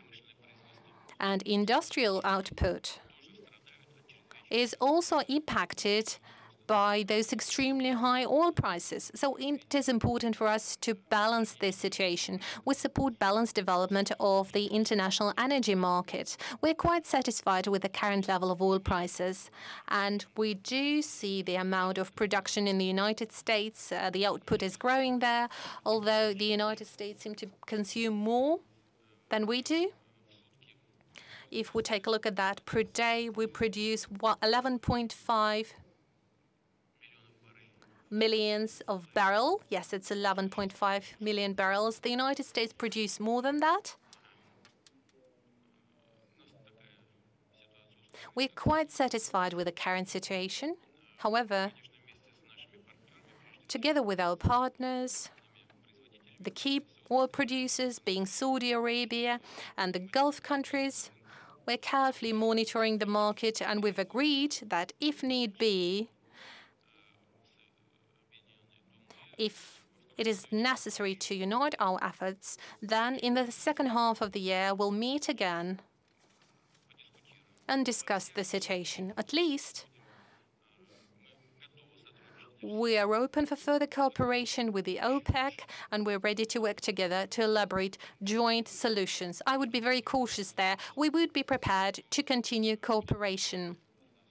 However, whether that would be the decrease of the output or maybe that would be keeping the oil output at the current level, I'm not ready to say that yet. Although, what's your best guess right now? У нас есть планы наших компаний. Well, I would say that Russian companies have plans to develop new oil deposits, and we are watching that carefully. We realize that oil production should not be at a standstill because investment have to flow into the industry. Otherwise, it might create problems both for us and the international energy sector. So it will be a very balanced, wise solution. But we are set to continue our cooperation with the OPEC.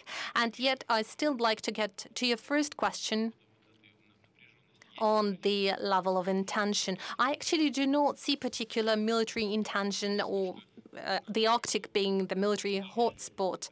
The only thing is that NATO was conducting the largest military exercise in the region. We've never done anything of the kind. We were doing large-scale military exercises, but was very far from the area of responsibility of the NATO. It was in the east. And the second comment I want to make is that, and I want everybody to know that, we always invite international observers to all our military exercises, always, no exceptions. We do have certain agreements, and they are always there.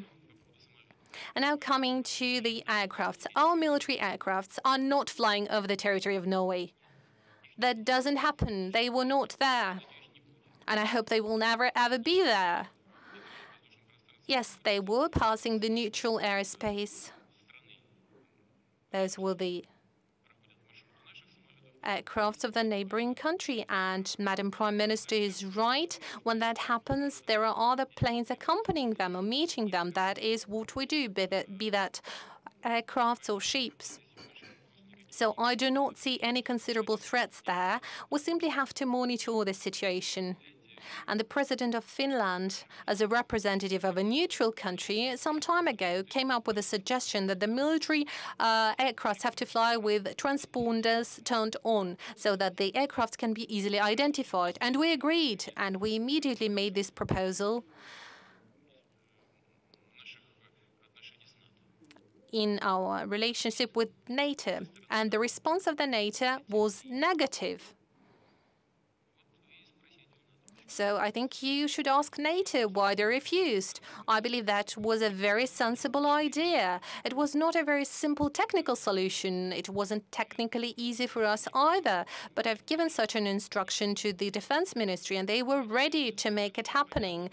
But NATO refused. Otherwise, it would be very easy to identify what type of aircraft is flying where and what's happening there. And our aviation activity in the Baltic Sea, in the Arctic, is much lower as compared to the activities of the NATO countries.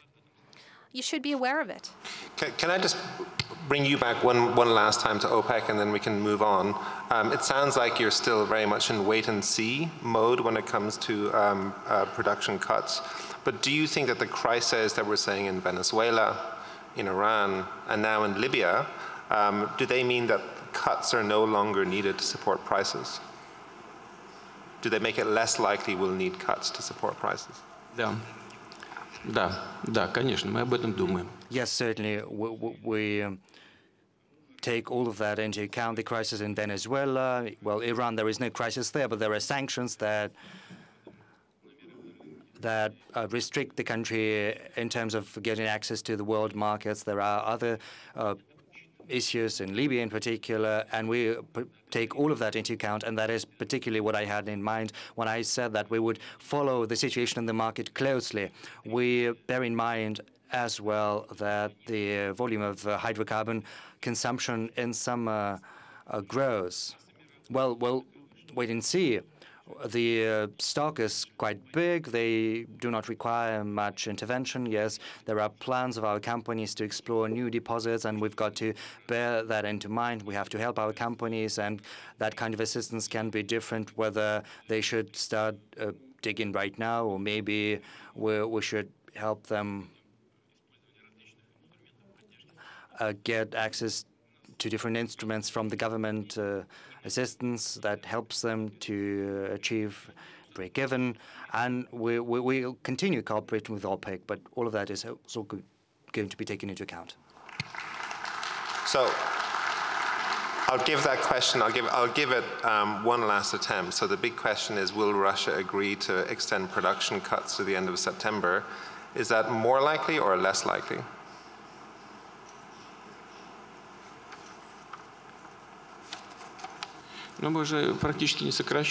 Well, we didn't cut. We simply kept it at the current level without expanding our production. But if the market conditions are such that either stock goes up all of a sudden, or maybe there are new factors that come into play, like the US decides to seize Venezuelan oil, and they will expand the volume of Venezuelan oil getting to the world market. Or maybe anything else is going to happen, and maybe some positive shifts are going to happen in Libya. Politically, for instance, maybe the situation in this country is going to normalize and Libya will get back to the world market. Or maybe someone decides all of a sudden that no more pressure should be exerted against Iran, and instead there will be attempts to create such an environment so that Iran and Israel can reconcile, and maybe Iran will get back to the market. If any of this happens, we'll have to take all of that into account and take the decision accordingly. You're trying to wring an answer from me, but I'll tell you this. We're going to continue working with OPEC and take the decision in accordance with how the market goes on.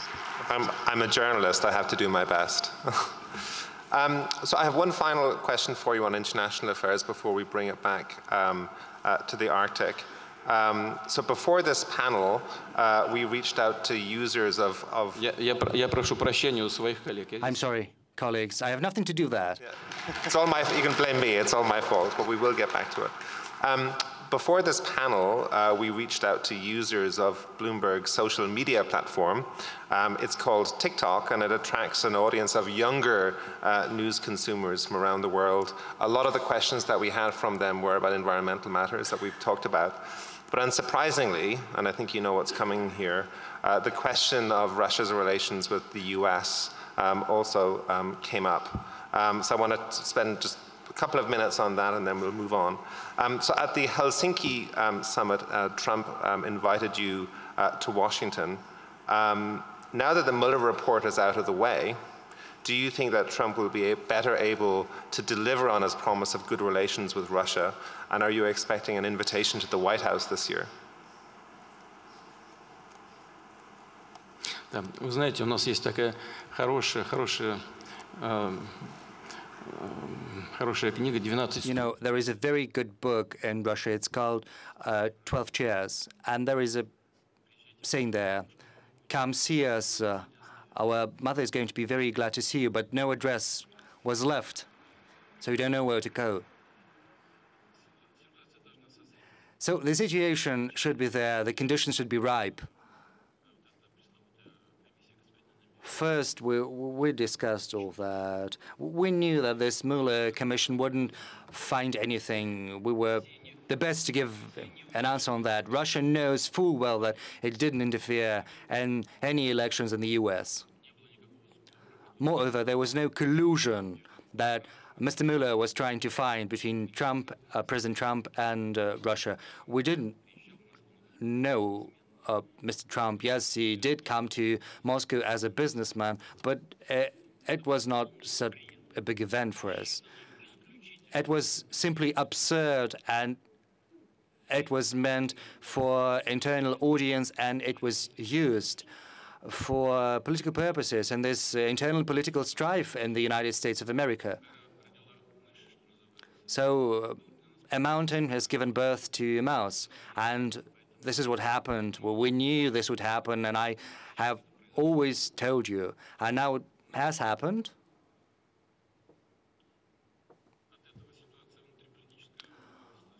But because of that, the situation, the internal political situation in the US has not become any better. There are attempts to find new pretexts to attack President Trump. I'm sorry, I digress. But I think it testifies to a certain element of a crisis and the US political system per se. Just have a look at what is happening. The groups that are mounting an offensive against the legitimately elected president are simply, as a matter of fact, trying to cancel the vote. They do not agree to what the people have said. And it is a crisis of the political system. This is something unseen before. Yes, the pre-electoral campaign can be very harsh, but if a candidate emerges victorious, then the strife finishes and everyone rallies behind the new president to accomplish the national tasks. But this is not what has happened in the US. The strife, the division is still there. You see what happened? There are groups that put their group interests above national interests. I'm not trying to defend President Trump. We have many differences. Under his administration, a great many sanctions have been introduced against Russia. This is something we do not agree to and will never agree to, and we believe that is counterproductive. But should a dialogue be resumed between the US and Russia, a fully fledged dialogue on an equal footing, in particular on issues that present great interest both to us and to the whole humanity, I refer in particular to a dialogue on disarmament, then would be very glad to have that. And we're open and willing to do that. President Trump says he feels vindicated by the Mueller report. President Putin, on a personal level, do you, after everything that's happened, President Trump calls it a witch hunt, after everything that's happened, do you feel happy for him on a personal level at the outcome of the Mueller report? Президенту Трампу виднее. Что такое охота на ведьм? Well, President Trump knows better what a witch hunt is. We know what a witch hunt is, and it is a black page in American history, and I would hate it to repeat once again. I have one final question on this. At the famous Helsinki press conference, one more, the last one I promise, you said that you hoped Trump would win the 2016 election because he promised to make relations with Russia better. Do you want him, right now, do you want him to win again in 2020?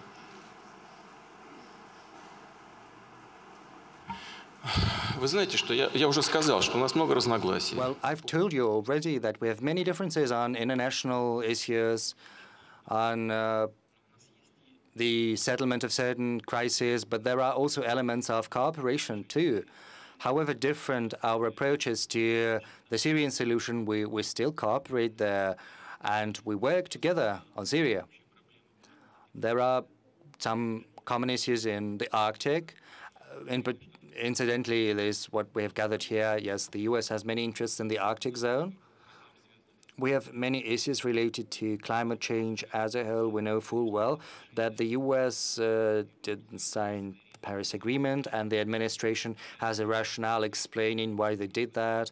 I do not think this is a reason to attack the current administration. I only think that a dialogue is needed in order to find a common solution, because without the U.S. participation in this process, just as without China or India, the world community is not going to be efficient in achieving this goal, because the U.S. emits a lot of greenhouse gases. We have to understand that. So we need to find a solution. We have to somehow engage the U.S. in a dialogue. As far as I understand, President Trump doesn't reject that notion entirely. Secondly, I believe sometimes decisions are made under the internal political pressure. And we do hope that once the situation normalizes, new prospects are going to open up for our cooperation on a bilateral basis on all the avenues I've mentioned. I refer to terrorism, to epidemics, to environmental issues, disarmament. I believe we are all interested in working on those matters. But once the conditions are ripe in the U.S., we'll start this cooperation, whether we want that or not. Well, it is not up to us to want. This is not the sphere where such categories as I want, I don't want apply. We respect the choice of the American people. Whoever is elected as a president, we're going to work with him or her. Okay. Now I promise to bring it back to the Arctic. One of the issues that we haven't spoken much about on this panel is China's increasing interest in the Arctic. They're talking about I think the northern polar route as part of their Silken Road dialogue. Maybe I can ask President Jóhannesson, what sort of role do you see for China in the Arctic? Obviously, a big power like China is interested in observing the changes in the Arctic. We have been devoting some of this meeting to. And there's nothing wrong with that. I believe that the government of Iceland is observing Chinese attitudes and initiatives, and it goes without saying that when and if a new line of communication opens up, we will have countries on one side, the big countries in the Far East and others, China, Japan, Southeast Asia, so on and so forth. And at the other end, we will have Europe as an end destination and as a possible transit point for further commerce. And it goes without saying that the authorities and companies in China are taking part in this development. So we, as a slightly smaller nation than China, will only observe that. Thank you. So I've been told that we're coming to the end of our time. So I would like to close by asking each of you, perhaps in 90 seconds, or as short as you can, to sum up, as the Arctic, I guess to answer this question, as the Arctic opens up. One moment, President Putin. Извините, по Северному морскому пути. I'm sorry, on the Northern Sea Route, that is a very important matter. From Yokohama to Rotterdam, it takes 33 days to go through the Indian Ocean, whereas it's just 20 through the Northern Sea Route. It's 7,300 kilometers, whereas it's almost 12,000 kilometers through the Indian Ocean. So it's going to be a great saving. So it's very attractive. It's going to be attractive not to China only, but to Indonesia, to Japan, to South Korea. It's a very interesting, a very promising area for international cooperation.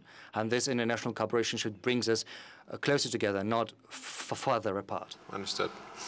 So as we wrap up, I'd like to ask each of you to tell me perhaps in 90 seconds what you see as the biggest opportunity as the Arctic opens up and the biggest risk or the biggest source of worry as the Arctic opens up.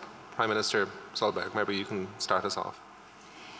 Well, I think the opportunities are vast in the Arctic area, of course, for research, for development, cooperation, for new industrial activities. But the challenge is, of course, is that this is an area where the nature is more vulnerable than in most other areas, where the growth season is shorter, that impact of environmental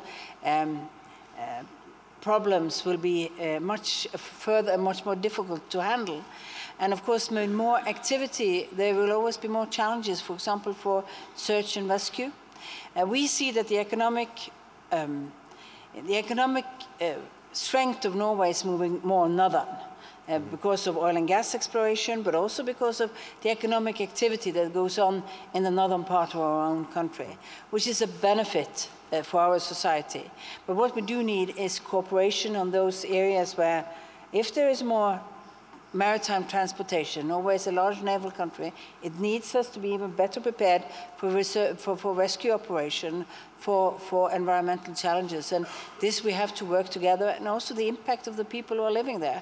This is a large area for indigenous people also, who are living more traditional, and we have to make sure that they are participating in that development. President Niinistö. Yes. I believe we just discussed about connectivity. That is the benefit, great benefit, and it's a benefit for indigenous people to improve their living standards. Risks. I will take up this security risk.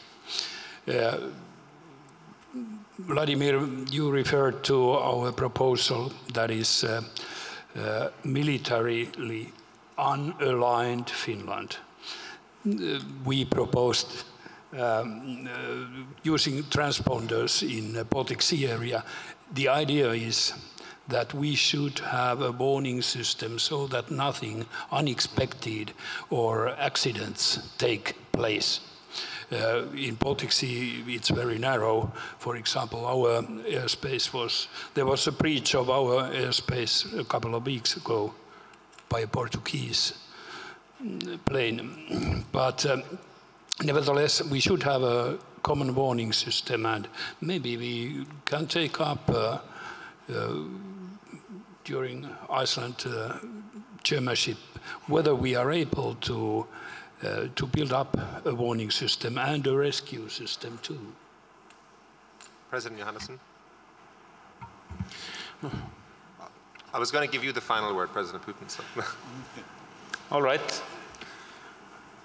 There's a lot to say, of course, but let me just go back to the slogan of Iceland as we assume the chairmanship in the Arctic Council later this year in May, towards a sustainable Arctic, together towards a sustainable Arctic, with the focus on the marine environment, with the focus on climate and green energy solutions, and with a focus on the indigenous populations in the Arctic.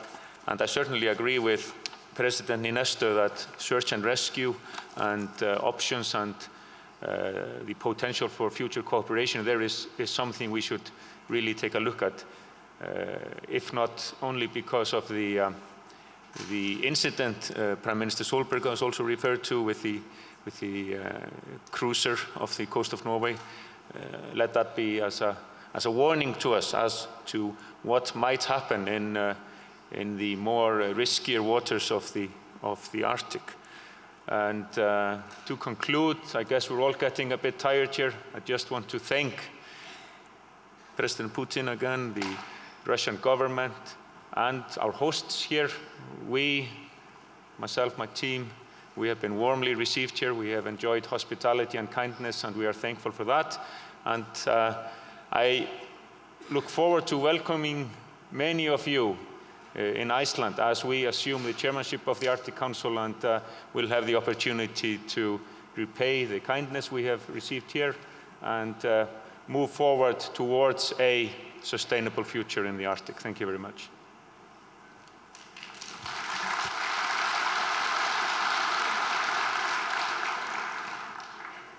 Well, the possibilities is, of course, the richness of this this region.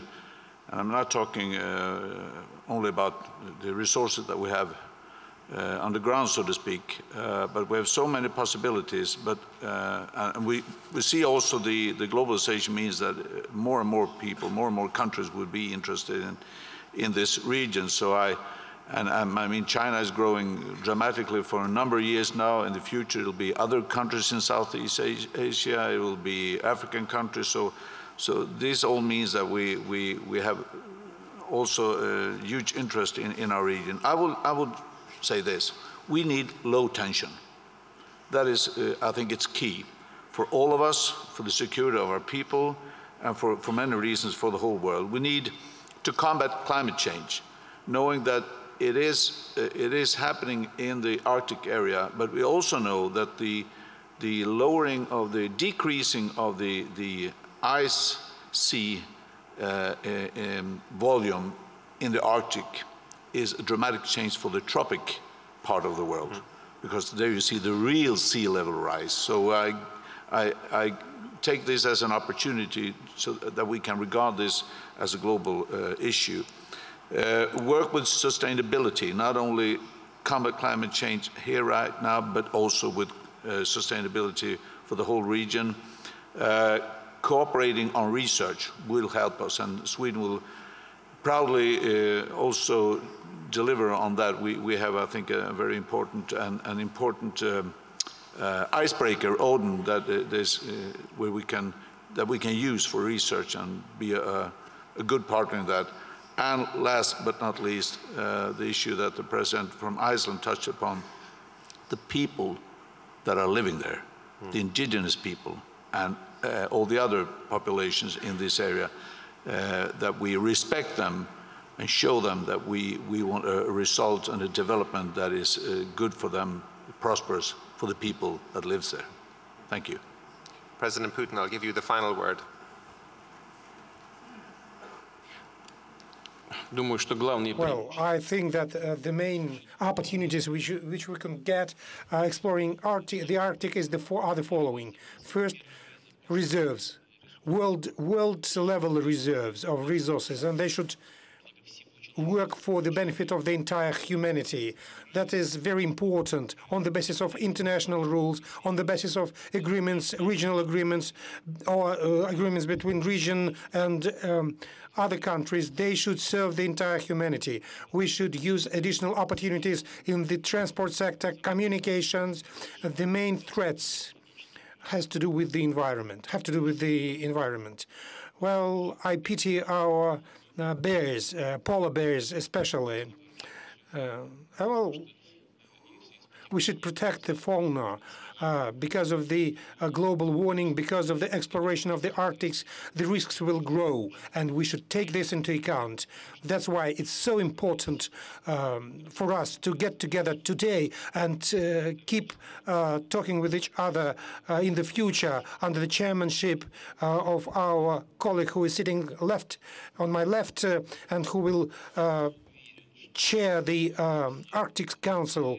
I'm sure that Arctic Council decisions, well, they are just recommendations, but nevertheless, they are very important, which have a very high moral value and political value, and they should take into account by all players while implementing their national policies and plans. We should coordinate our efforts. That's why cooperation in the Arctic, it's a very important opportunity. So this is a good example of how we should solve global problems, global issues. We should solve them together. I'd like to thank you, and I'd like to thank colleagues who came here today to discuss these issues here to St. Pete. Thank you. Thank you very much, everybody.